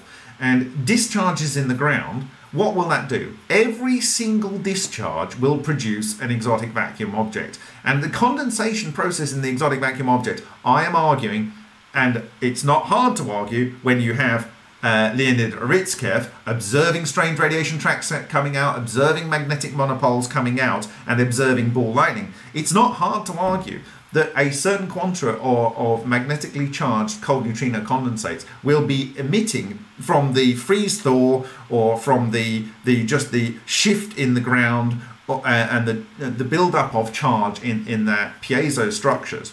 These will discharge, these will go into the environment. Combine that with ionization from radon progeny, and you have an environment with the cold air, the cold oxygen, the additional flux of cold neutrino condensates from the cosmos to produce an area which it produces a lot of ball lightning. So I think we've done a lot in those few sentences of brainstorming, and I think we're going to get to an area where we're going to look at these videos, and it's going to be a lot of fun.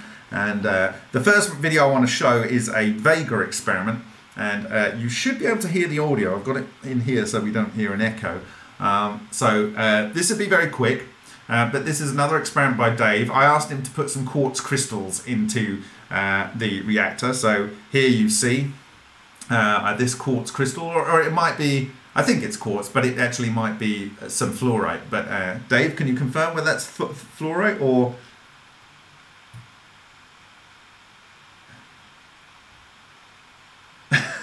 Oh dear.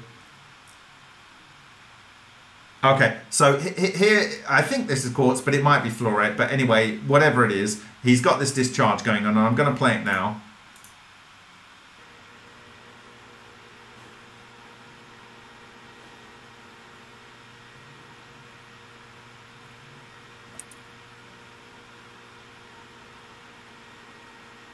Okay, you will have seen many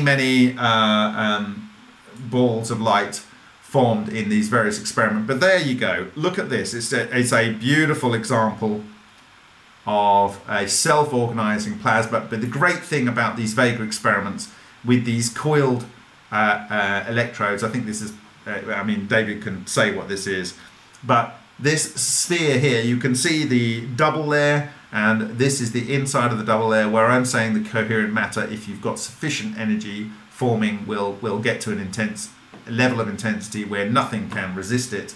And so yeah, so this is essentially it, and you can see it change in color to a certain degree. But anyway, I just like this one because it's one of these ones where you can clearly see the full sphere, and it has an anchor of part of the anode for it to work on. Okay.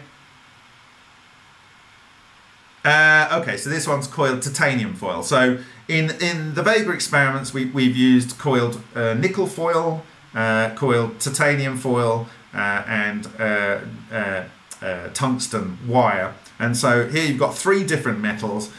Just by having the configuration, we can produce balls of fire every day of the week, but they are bound because they like to be attached to the metals. This is what I'm saying. And they also like to be 50% attached to the metal. So why I like this example is it makes the argument for me that I was talking about earlier when I was saying that when we're referring to, is it this one? No, it's not that one. Is it this one? No, it's not that one. It's this one. When I was making the argument that if you had a ball lightning neutral state and it goes through and it gets locked into the window frame, it's doing pretty much what you are seeing in this video here, with as a kind of analog when it actually comes here. It'll come here, and we will play this. Oh no, we won't, apparently. Let me get that ready for you. Okay, let me get that into position. Okay, so, all right.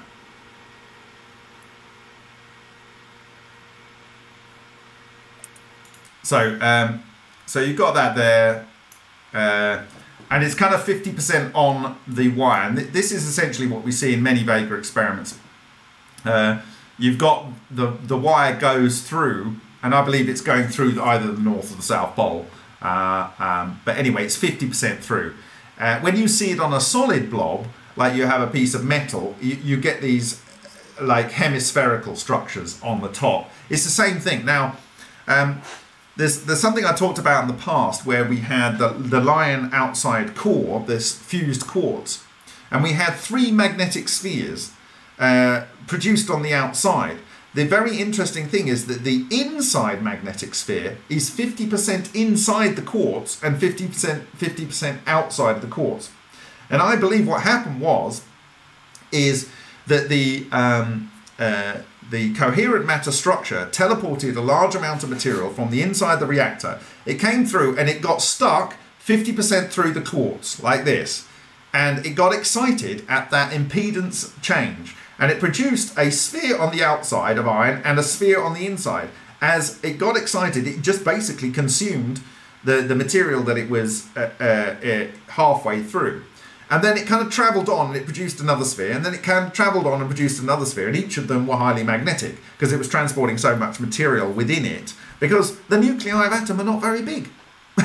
So it kind of like did that, and it may have laid down those 3 spheres instantaneously. I mean, you would not be able to see it even on a high-speed camera. They would just be not there, and then they're there, and one of them is half in the glass.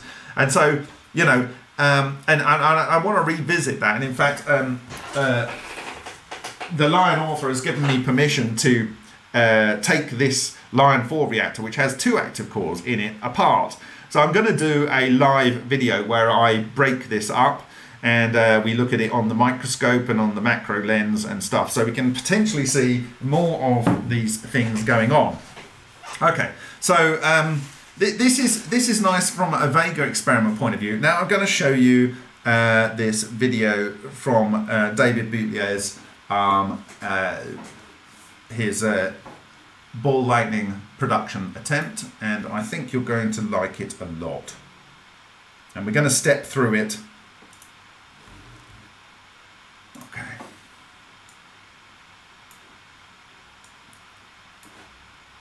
Okay, let's see.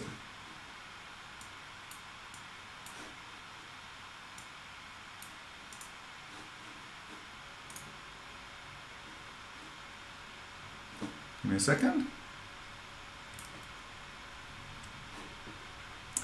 Okay, all right. Hopefully the sound's not too loud for you. Okay, so let's move that over there so you can see it. Okay.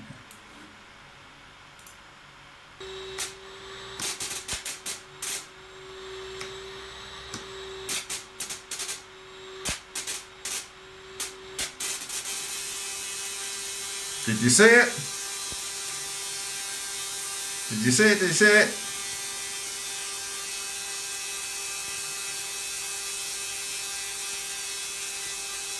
Did you see it?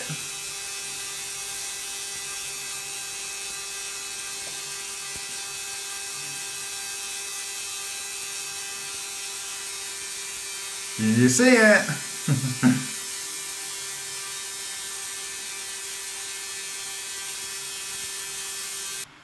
Okay, what we're going to do is we're going to step through this bit by bit, and maybe I will put it into Premiere so we can zoom in.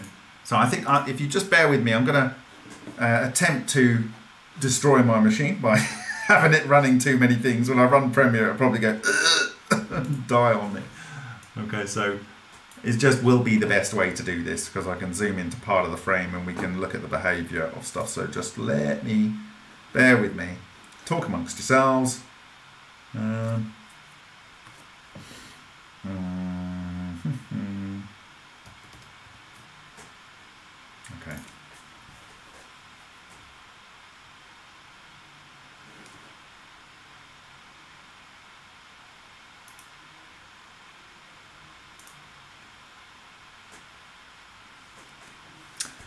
No, I don't think these are sprites. I think these are balls of fire, free-floating balls of fire. Like I said, on the top of his ball, and he can describe himself if he's still here, he had aluminium foil with some carbon on there, potentially charcoal. Was it, David? Was it charcoal or was it carbon? Just graphite.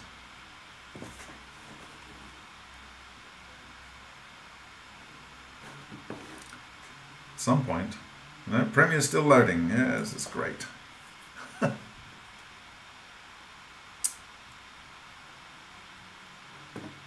going to kill some other applications here. Maybe that will give me some more joy.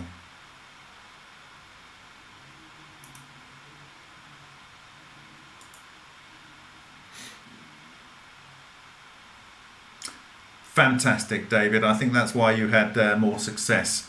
But so David has just confirmed that it was charcoal. This means, in my view, it is live carbon, and it would be working in the same basis as these other authors had done, where you get a heating up, it vaporizes a bit, produces a point where it would discharge, and so on. But they're suggesting having a point and then having the vapors in the air. And I've discussed with David how it would be best to use, in my view, a beeswax candle and have them all burn, lots of them, and then burning, and then you just hit it with a fan, blow them all out, and hit the charge.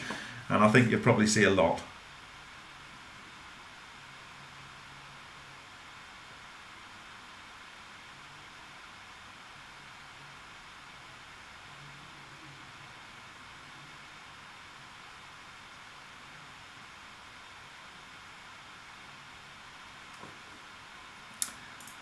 Still trying to load Premiere.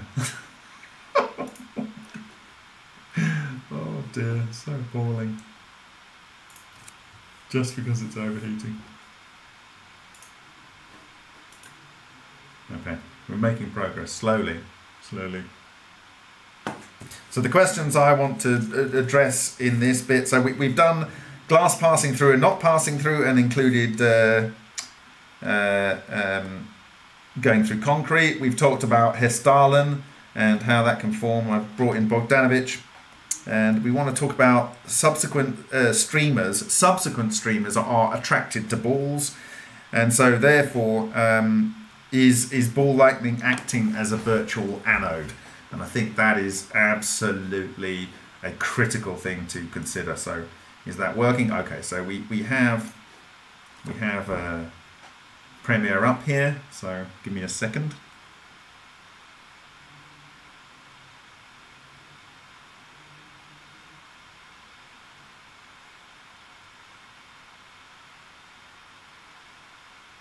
I'm sure you'll work it out, David.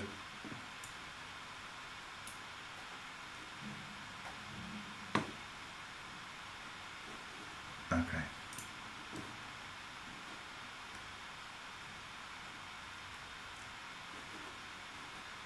Now the previous video I did was upscaled because the original video was very low resolution, but I'm actually going to work with, as we step through this, with the original video so that there's no potential transcoding artifacts that might confuse the data that's in the original video. So sometimes it's just better to work with the whatever the original quality is you have to ensure that you're getting the best interpretation of your data. So let me see if that works. Getting there, getting there. Okay, right. Maybe I can pull that up here. Yes, okay, all right.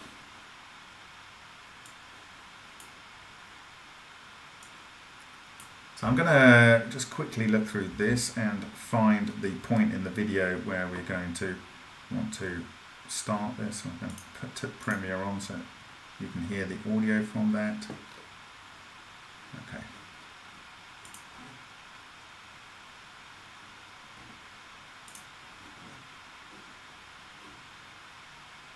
Okay. Right, and we'll zoom in here.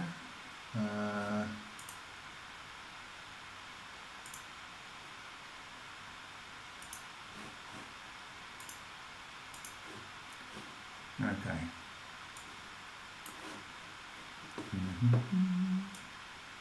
Sorry if I'm not engaging with you so much this night because I just want to get through the content. So let me just see. Okay, we're seeing everything we want to see. Okay, maybe. Right, let's see if this works.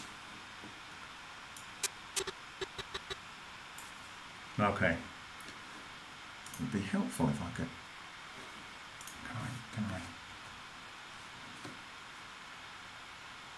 Can you give me 300? Can you give me 300? Okay, alright. So it's going to give me 400 or 200. Anyway, that's what we're going to have to work with. Okay, so. Alright, let's step through this.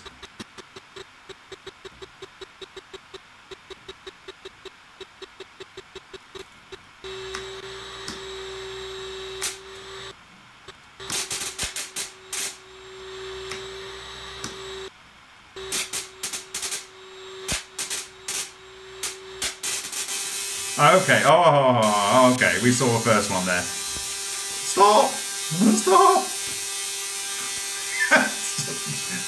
Okay, the machine's frozen.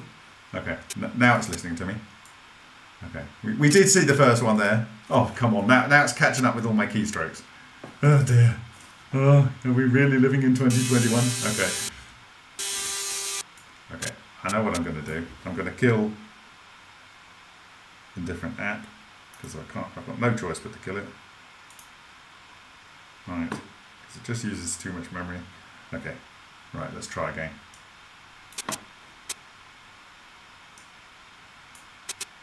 Okay, so we'll step through this. Okay. Okay, so, one appeared, it kind of almost comes from behind here, and it's ejected at quite some velocity. It comes down, it basically freezes in space, comes down much slower, and then kind of almost it's coming back up again, and then it accelerates behind and then, or in front, and does something on the secondary coil down the bottom there. Okay, we'll step through again, see when the next one comes.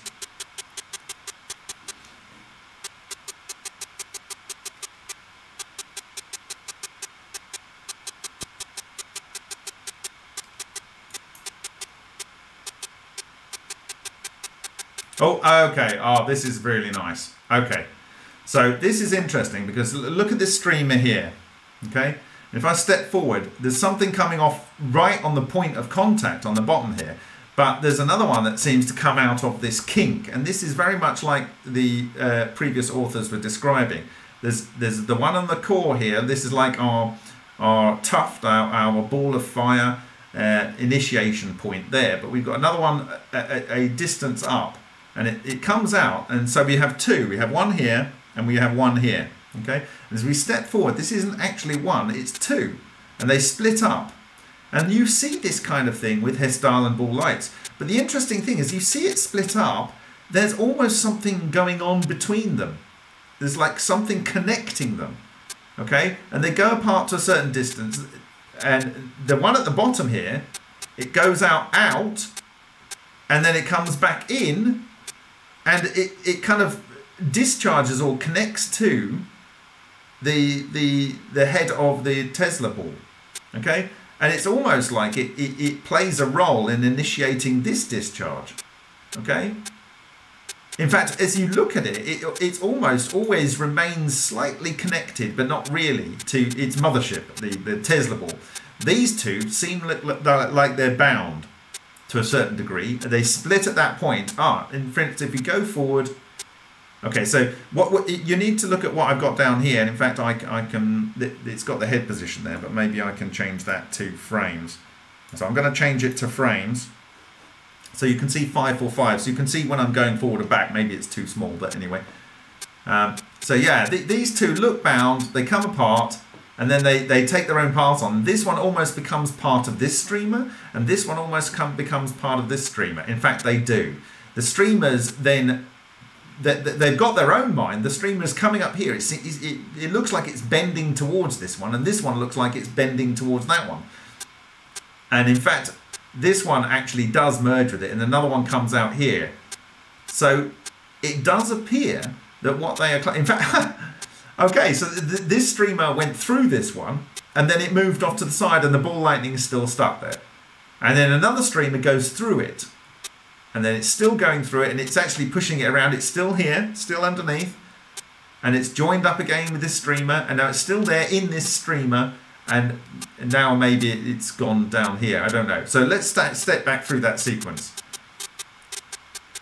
This is definitely looks like it is attracting the subsequent streamers and acting like a virtual anode. And it might be that when they come out, they don't have much positive charge. They're mostly negative charge, maybe. And then they lose some of their negative charge, potentially, as it's cohering. And then you just have the positive stuff in there. Whatever. It does appear to be attracting these together. So we'll go through. I'll count from the beginning. So initiation: 1, 2, 3, 4, 5, 6, 7, 8, 9, 10, 11, 12, 13, 14, 15, 16, 17, 18, 19, 20. I think it's pretty much gone by that point. It might be this point here. Oh, no, it hasn't gone. It's here. And it comes out, it gets re-excited, and it jumps out, and it jumps over to here, and it parks itself down here, and it's still here, and it's over here, and it's, right, okay. It's really special. It jumps, and you know what this reminds me of? You know what this reminds me of? This reminds me of, I don't know if you remember, but there was that coherent matter that appeared to come out of, I think it was actually another Vega experiment, and it came out of it. It came out, jumped, went over, jumped again, got re-excited as it kept hitting the cathode, jumped again, and then came round and went round the field or the spiral of the actual discharge area. So this actually looks quite similar to that in many respects. So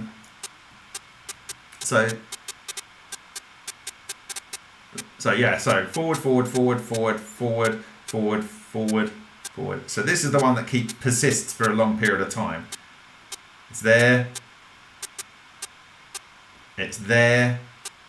Gets re-excited, jumps out, jumps all the way over here, hits here, kind of stops for a bit, jumps again, comes over here, stops and disappears. Wonderful. Absolutely wonderful. Well done, David.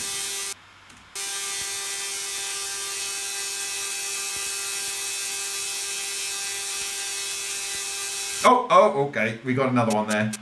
This one kind of just fell down. I think we're going to have to zoom out for this. Maybe. Let's go down. So, comes out here. Right, so it almost, I don't know where it's appearing from. The moment it's just dropping, it's dropping. And then it slows down, and now it's starting to curve off to one side, and you're looking at me, so you can't even see it. What an idiot. How long's that been going on for? Okay, I'm going to step back to the previous one. Sorry. At least the camera hasn't died today. I fixed that bit. Okay. So that was I think the first one that Dan Moretti saw. So we'll have a look at that one again. Okay, so that was the first one. So we go back to that one.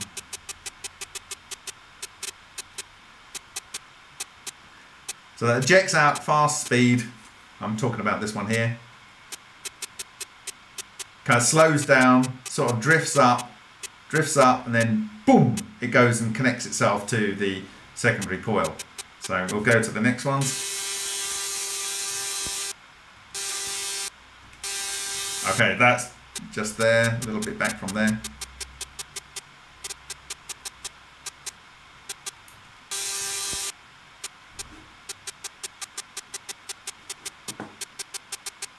There was actually a smaller one there. Okay, so there was one between that, but it's not so interesting. So you have the 3 coming out, comes out, 2 over here, they're kind of bound, but we're following this one. Still there, you see the streamer came to it and went away. The next streamer goes right the way through it. There again, now it's below it. Okay, it's still there, It goes over to here, and then another streamer kind of goes through it, and it comes off to here, jumps over to here, hits the ball, bounces, kind of gets stuck, jumps again, bounces, gets stuck, and then it disappears. Okay, so that's the one I'm talking about.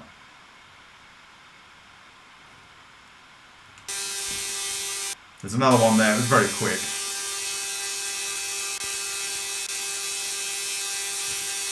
Another one very quick. Okay, so this is the one we're talking about now, where you completely lost it, or I didn't share it with you.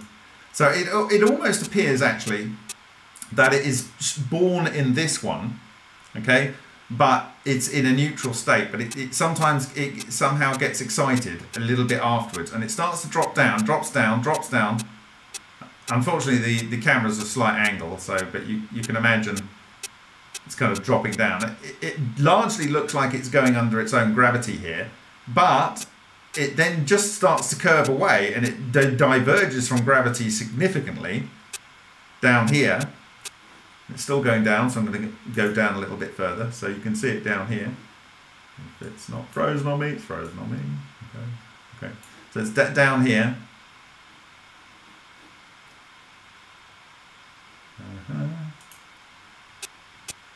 And it comes off, and it's definitely not going gravity here, and then it just disappears. Again, it looks like it contacts the coil below. Okay, have we missed anything up here? No, we'll go forward.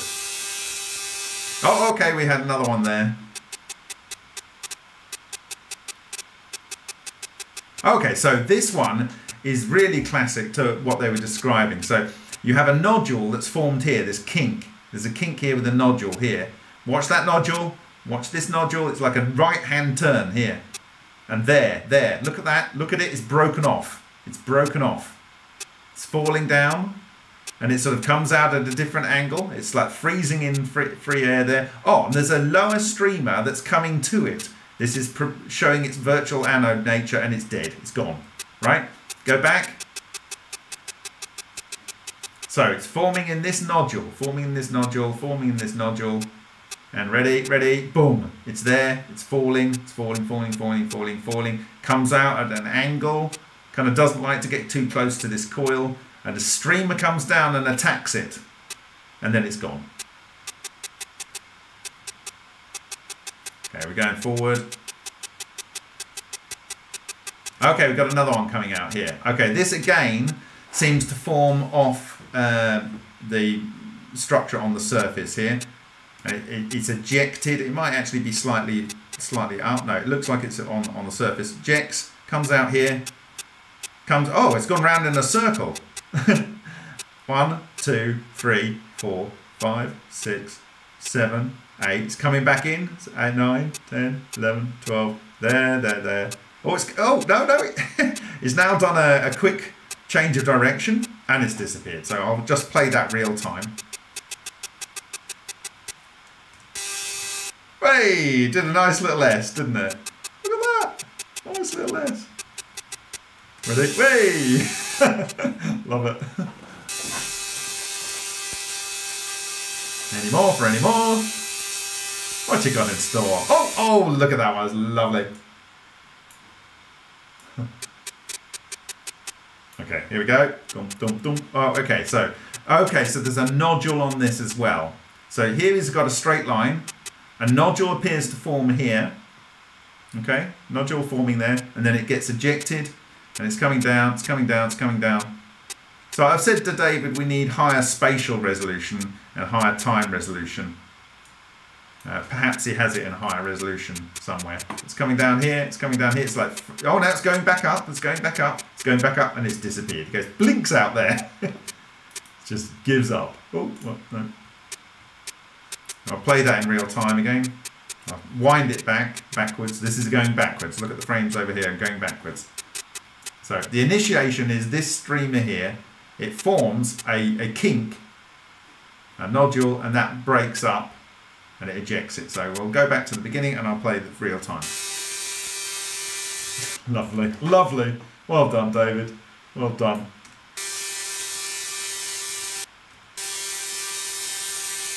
Oh, they got another one there. That's a more of a wiggly one. Okay. There we go. Hey. Any more for any more? Okay, there we go. So I'll play the whole lot together now. I think everything is, I'll just, you don't need to see the sparks above. We'll just keep it here.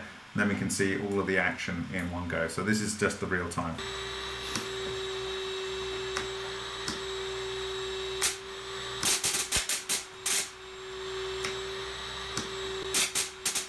Count them. Ready? 1, 2, 3, 4, 5.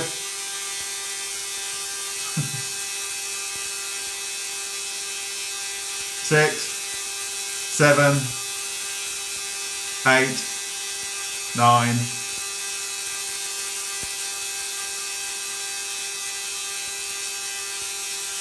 10,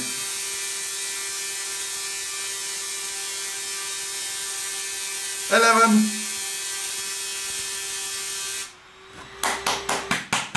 Well done, David. Well done, David. Well done, you.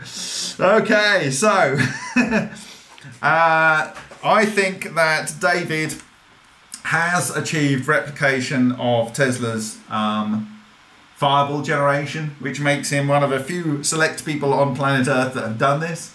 I think that the fireball production described by James and Kenneth Coram by working from the notes from Colorado Springs, which are the same notes that John Hutchison worked from, are a good basis for developing this. I think when we take into consideration live and active things like potassium hydroxide, for instance, potassium, carbon from charcoal or from beeswax smoke, and we take into consideration lower temperatures and drier environments. So you want dry environment, active beta emitters, low temperature oxygen as much as you can get, and high voltage and extremely short duration discharges. The shorter amount of time and the higher intensity of joules that you can achieve the discharge in, then the better it is. And if you want to do a much simpler experiment, a capacitor bank with metal exploding wires in water gives you, and I would suggest, highly oxygenated water. So I would boil it for a period of time, get rid of the dissolved nitrogen, get rid of the whatever's in there, and then bubble oxygen through it and saturate it with oxygen. Then cool it down so that it's just above zero, and then I would do the discharge in there, and I think you might get to see both the strange radiation, the strange radiation tracks caused by these magnetic monopole condensates coming out, and you might see the ball lightning structures. And I think it's fairly well described, the Oritsky paper. And then once you understand that, if you have some Tesla coils, I think I would like to see an experiment where you have a piece of glass with carbony dust on one side and carbony dust on the other, and see the transfer through with higher frame rate cameras. And we have access to those now, so that's fantastic. And so we could get a really beautiful capture of that, and ideally something which takes on board what Bogdanovich is showing in this study. And then maybe if you're very lucky and you've got high enough power ball lightning, I just don't think we're going to be able to realistically achieve ball lightning that's able to cut through glass, but if someone does it, that would be absolutely amazing. And I would suggest getting chemically toughened glass, the type that you might expect to see on high-rise buildings, and see if we can either get the round coherent matter sheath cut layer, or one where it's actually bored a hole through. We know that we can bore holes through in the case of alumina and stuff like that, because I saw that in Parkhomov's fuel mixture in Moscow in 2015, where something had bored little holes through. And we know that we've seen it, as I said earlier, in the Lion reactors, and we have another one that we will look at there in the coming days. But yeah, so in summary, we have walked through a lot of what's necessary to understand this technology, and these things are all related, and they're intrinsically linked, and one will yield the other whether you like it or not. And I'm going to talk in the next video, which may be tomorrow, the day after, on Friday.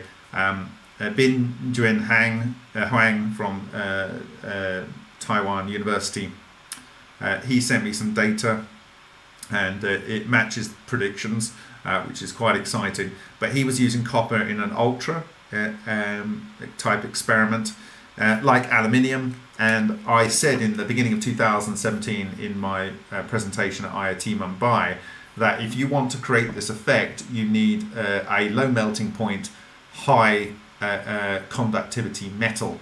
And the ones that I've talked about here are aluminium and copper, but I believe that silver would be extremely good. So I'm going to put a challenge out there. Who wants to go and buy some silver foil and run a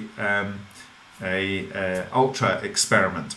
And I would also consider, as I said in the previous presentation, adding potassium nitrate, and I would add also to that boiling the water first and highly oxygenating it and keeping its temperature low. And the combination of these effects, I think, might yield to higher levels of transmutation.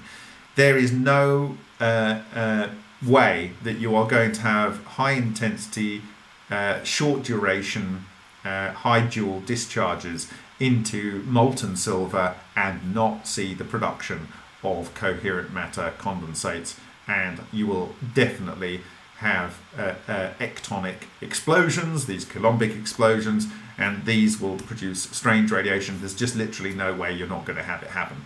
And so there are technologies that like to not even consider that this is happening, but that it will be happening whether they like it or not. Unfortunately, they live in the same universe as the rest of us, and with the best will in the world, and it's just not going to change. This isn't the case of their truth and another truth. This is the truth, and this is what will happen every time. And every system you look at. So it doesn't matter whether you're looking at the carbonyl nickel of the 225-day reactor, the ectonic explosions on there, producing coherent matter, and then allowing the reactor to produce excess energy for best part of 7 months. And I believe some of that was coming from this material, this coherent matter, causing cluster decay of the tungsten heater wire, and so forth. So you know, it's been an interesting journey. We got a lot more to say, so I'm going to look at your notes now and see if you've got any questions, and then I will call it a night. So where are we? Okay.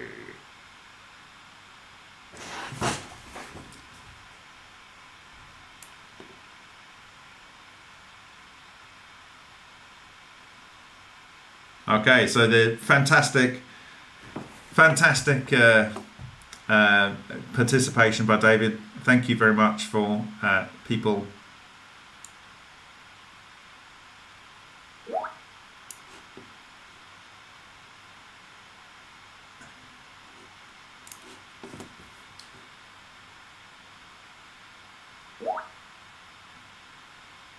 Actually, that's a good idea. Loading the water with nanobubbles of oxyhydrogen, which is not a simple thing in its own right, would probably be a very good approach to increasing the production of strange radiation. We've seen strange radiation tracks from just straight vibrating plates from AMASA, and we've seen the cluster marks as well, and the counter-rotating vortices and transmutation and stuff. So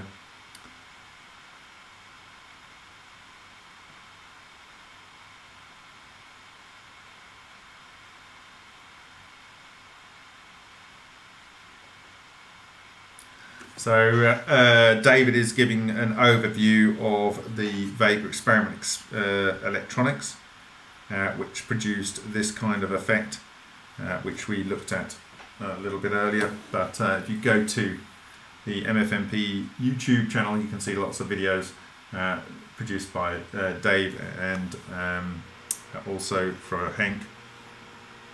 And this is one such video produced by Dave, which includes the self-organized plasma structure. Where is it? Somewhere around here. There you go. Lovely.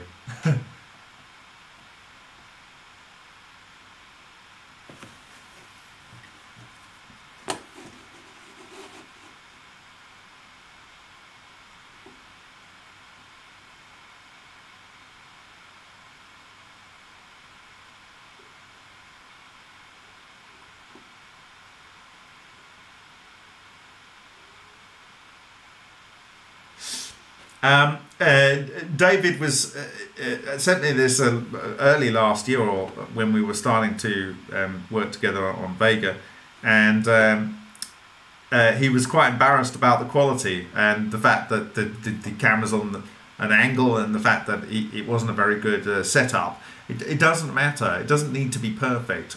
What it demonstrates is that there were the production of the ball lightning. They were being berthed on the surface or on the nodules along the streamers, and that they acted as virtual anodes, and that is really, really important information. And if they get extra discharges, they live longer, and if they don't, this is exactly what Ken Shoulders said about exotic vacuum objects. They liked electrons, and if they don't get them, they will fade and die away, at least in the visible sense.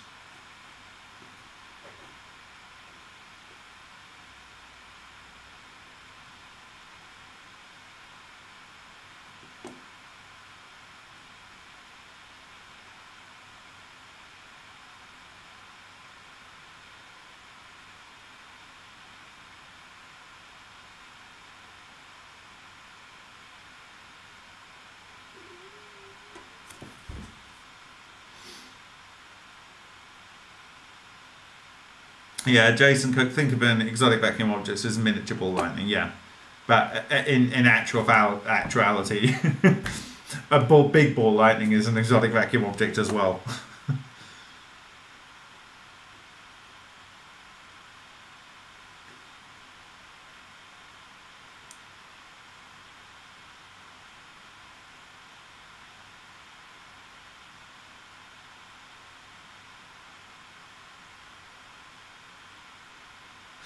Okay, does ball lightning work like the Sapphire Electric Sun model? Ball lightning will... the double there is something that's been known for a very long time in plasma physics. The self-organizing balls of fire were discussed in they've been known for a very long time as well, but there was a good discussion of them, which I've shared in a previous presentation, I think from 2001 or 2002, in the Plasma Physics Journal, in the Japanese one.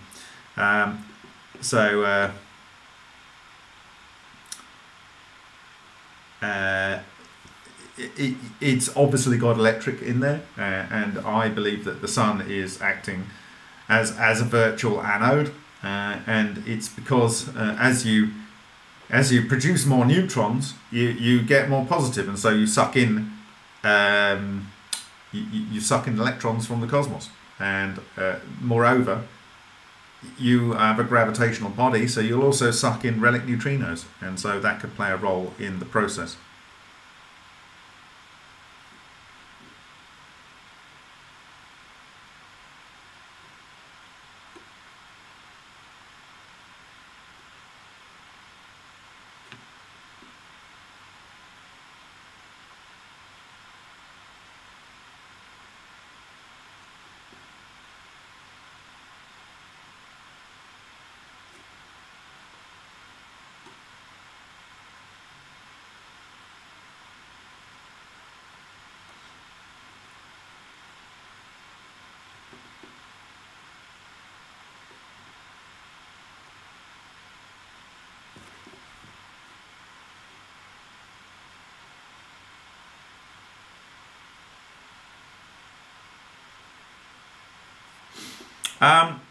Certainly, you can imagine that if you can punch holes through concrete and you can turn metal to dust and turn metal to jelly, if this technology, which it's probably been discovered in the past, it would certainly be able to play roles in adventures in the past history.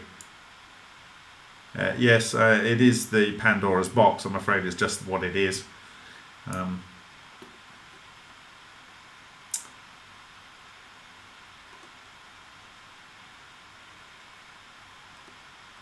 Okay, and in part I'm leaving the stream open for a little while so that people can discuss what they want at the bottom.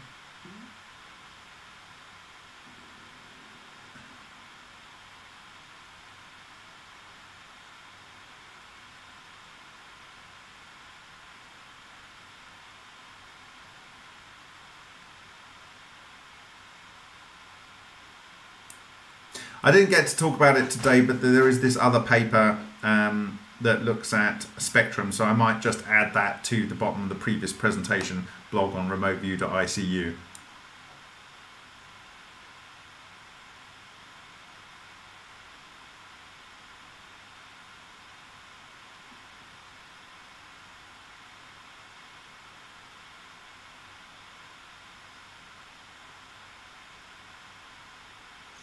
Yeah, David's right. The Vega plasmoids seem to do what they want to do. The only thing they seem to interact with definitely are other plasmoids or coherent matter travelling waves. They seem to interact with those, as we've seen and described.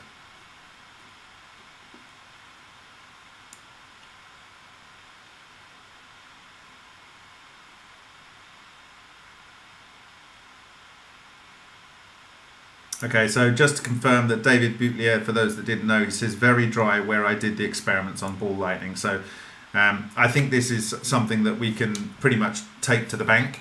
Dry air, cold air preferably, and high discharge, rate of discharge, and particles in the air to promote the production of them. And I think that's you know, the long and the short of it. But I think what Ritzkeff has shown is that you can create all of the same observations, but with just exploding foil, exploding wire, and titanium is a great one to use because it's a relatively light element. And if you look at the Mashinsky work, titanium has 22 electrons, and so that, because of the shell structure, it's almost a perfect amount for the intensity of what he calls spin nuclide electron condensates. And so titanium, I would say, is a first choice for exploding foils because of the actual structure of the atom and its electron shells. And so I would suggest doing titanium foils just as he did.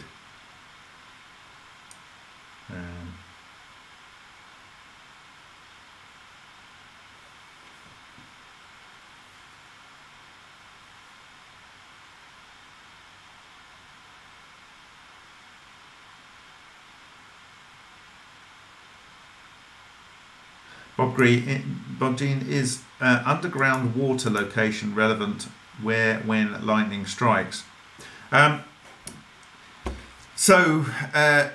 Water, the oxygen in the water can capture these cold neutrino condensates. Also, metals may be dissolved in the water and somehow may be able to capture them. Metals in the ground will attract them. If you look at Parkhomov's book in the 4th chapter, he talks about dowsing, which you do for water and metals, and he talks about how these cold neutrino condensates, whilst they can be reflected by solid matter, they do penetrate the ground, and so these are the ones from the cosmos. And so the concept is that your spine is an antenna for these cold neutrino condensates. So when you're standing upright, the cold neutrino condensates come from the cosmos. They go into the ground, interact with the metal or water stream under the ground, and you get a different sense in your body because of that interaction. And so the dowsing rods will cross or whatever. And you know, this is being, my father was a dowser. He tried to teach me, and I was I don't know, I was interested, but I wasn't as good as him.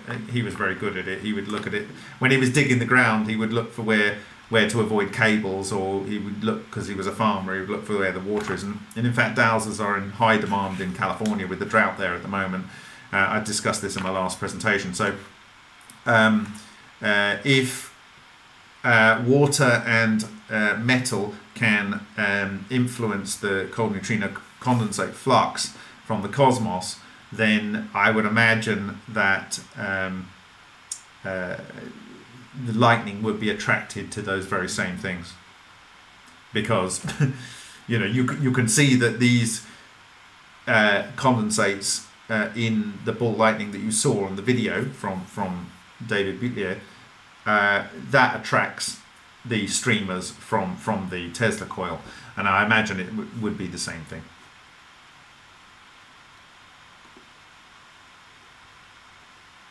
I mean, I think in a relatively short period of time, if people care and they're listening and they're critically thinking and they do their own research, I think these things are just going to be, they're just going to be like another thing, another normal science that people accept, and they don't know why people didn't realise it before. The reality is many people did realise it before, but you know, there we go.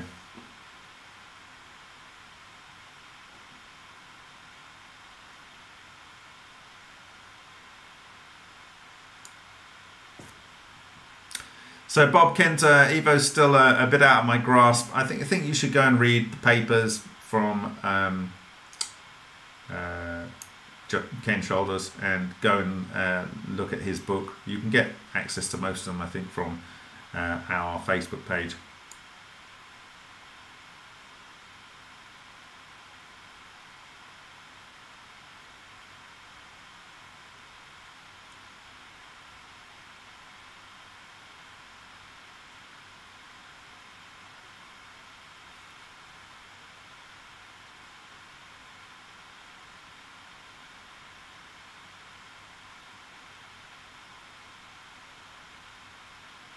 Oh, there's some interesting comments in the thread, so it makes it interesting.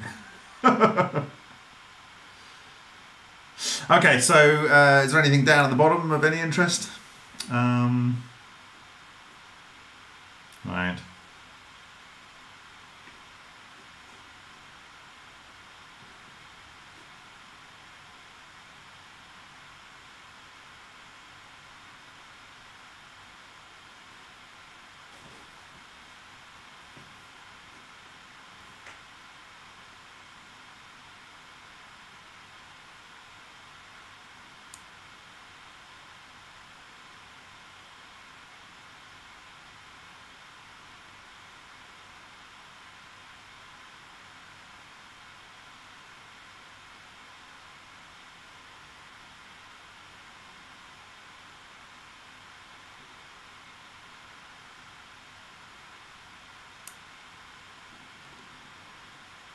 Okay, I think I'll just summarize. So basically what we've discussed today is the making of ball lightning and its relation to technological ball lightning versus natural formation. And we started with this image here of the bootlier video, so I'll go there now. And you can see if here, this ball lightning here, and if we step forward, this is the previous presentation, and out of this previous presentation I was reminded of John's work again, and he talked about there's something moving on the surface very fast, and this is the same as reported by Bogdanovich in his structures that he recorded and shared in 2019. And he blasted a high energy discharge, and he has 500 joules at 25,000 watts low inductors, or he could dump 150,000 volts DC powered from this particular transformer into some aluminium or copper. I would suggest that you might even get a better result even from silver, but obviously it's more expensive than these two. Aluminium has this advantage that it is a single isotope, and so if it's going to cohere, it would be able to do that as well. But then we know that titanium works, and titanium has a lot of isotopes, so this may not be so important. If you just want to create it, it might just be the dryness of the air, the amount of oxygen in the air, and so forth. Here we have the work of Arroytskerf, and in Arroytskerf's work, he created via an exploding foil a ball lightning on a every time basis, pretty much a many time basis. He created magnetic monopoles and proved that they were as such, and he observed strange radiation tracks. So all of these things are intrinsically linked, and this is the description in this paper of the proof of the magnetic charges. You can create these technologically by having the energy of particles over 0.5 eV, and if you are, for instance, at the temperature of, say, 2600 or something, the same temperature as a 100-watt light bulb, tungsten filament light bulb, you can have about 30% of those tungsten filament light bulb, tungsten filament atoms producing cold neutrinos. And so that's interesting. I talked about the fuel in the air, and I said in yesterday's day before yesterday's presentation, or Sunday's presentation, that nitrogen was an important fuel, but I said oxygen, in my view, plays a role in clustering, and that is because of its paramagnetic nature, and its paramagnetic nature is relative to the temperature of the air. And in Colorado Springs, where Tesla and Murray did their work, it's got a very low temperature. It's also, in my understanding, a dry air, and that is also important. But many people, and I, including myself, have discussed the dry air aspect a bit before, but now I'm saying that the cold air aspect is important. Obviously, water typically coming out of your ground source or something that's underground will be cold, and so this might be why reactors tend to produce less exciting stuff as they move on. As they get hotter, they stop doing some interesting stuff, and people doing experiments might like to think about that. And I then said that John Hutchison worked in Canada, David Boutlier was working in Canada, and he's confirmed that it was dry air as well, and Bogdanovich is working in Moscow, and I can tell you that place gets really cold. Here's the data from this link, which you can go and have a look at, download the paper. That's right, the data, and it's about the magnetic susceptibility of oxygen at various temperatures, from gas to liquid to solid, and you can see that it rapidly changes as you get colder.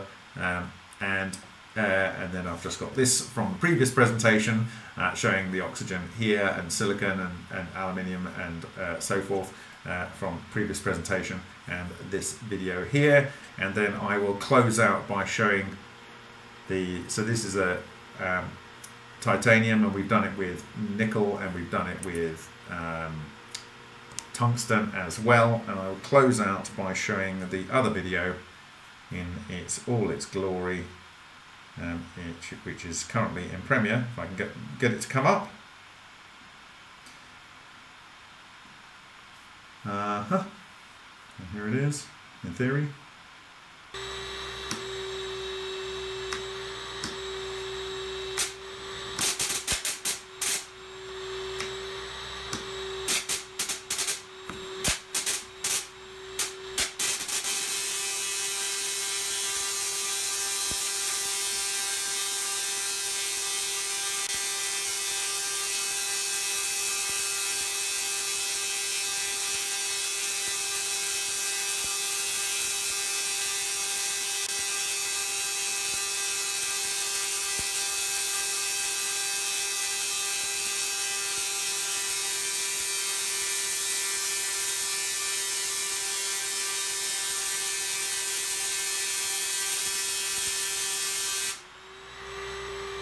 So there's that. So a big round of applause for David Boutlier's work on that, and for his agreement to share that data with the wider community today. So thank you very, very much.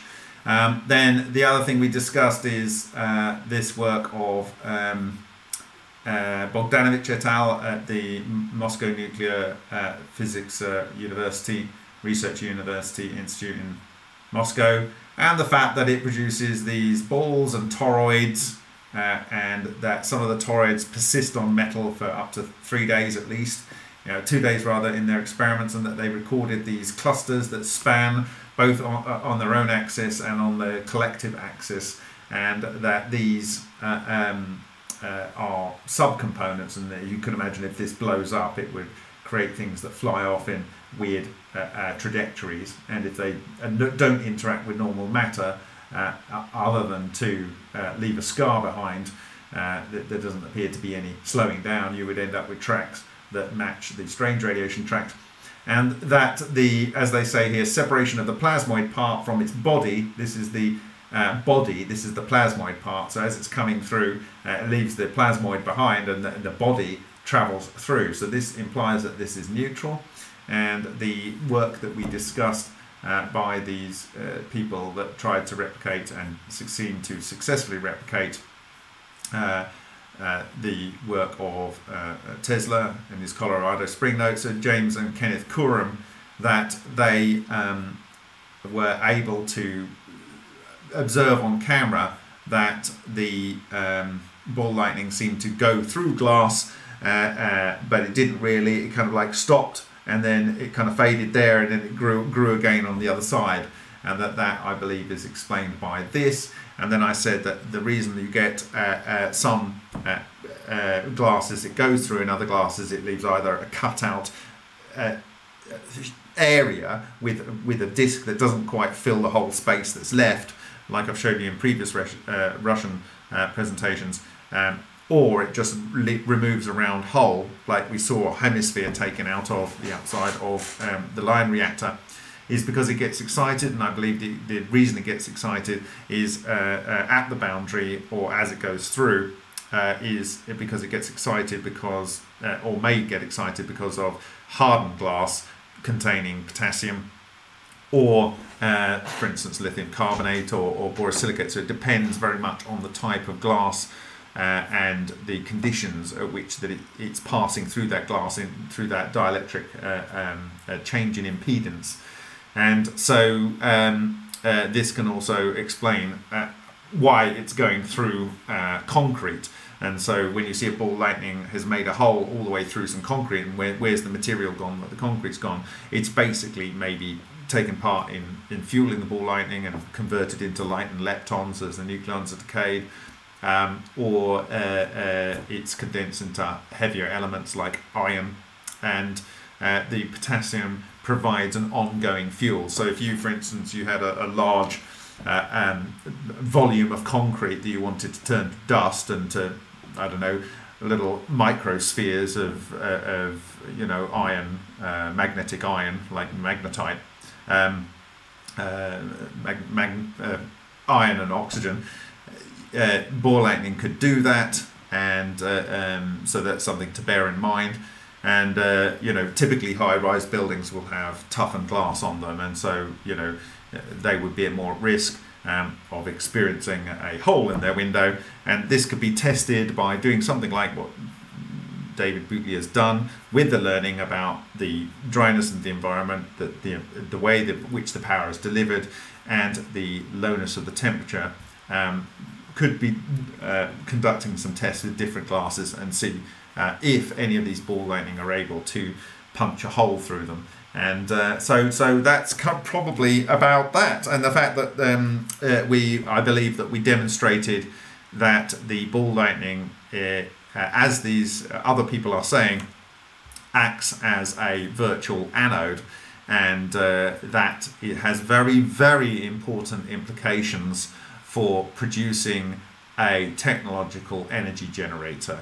And we're going to be coming on to that, but I believe that in this video you've seen that a ball lightning can be made to sustain for a period of time, and that as long as it gets fed electrons, as is said by Ken Shoulders, it will persist. If you can control its position, then you can feed it, and you can stop it from interacting and dissipating or destroying other material. And those combination of things, we know that it is emitting some type of light which we can use. It's likely emitting strange radiation, and that can lead to the production of power, and we are on our way to producing a energy generator that produces light and electricity. And with that, I will say thank you very much for your time. Thank you very much again to David Boutillier, and everyone else that's joined us: James, Jason, Elias, Shockwave, Captain Laz, Steve. So thank you. I don't know how many of you are bots. There's been some interesting conversations in the chat tonight. But thank you, Mighty Mouse Girlfriend. Yeah, it's been an interesting journey. So the next one will be about the work of Binjun Huang at Taiwan University, and then I might take a pause because I've got to prepare for my presentations that I will be giving at the Condensed Matter Nuclear Science Conference in Italy at the end of the month, and that's going to take quite a lot of work. So thank you very much for your time, everyone, and I will see you hopefully on Friday. Bye bye for now.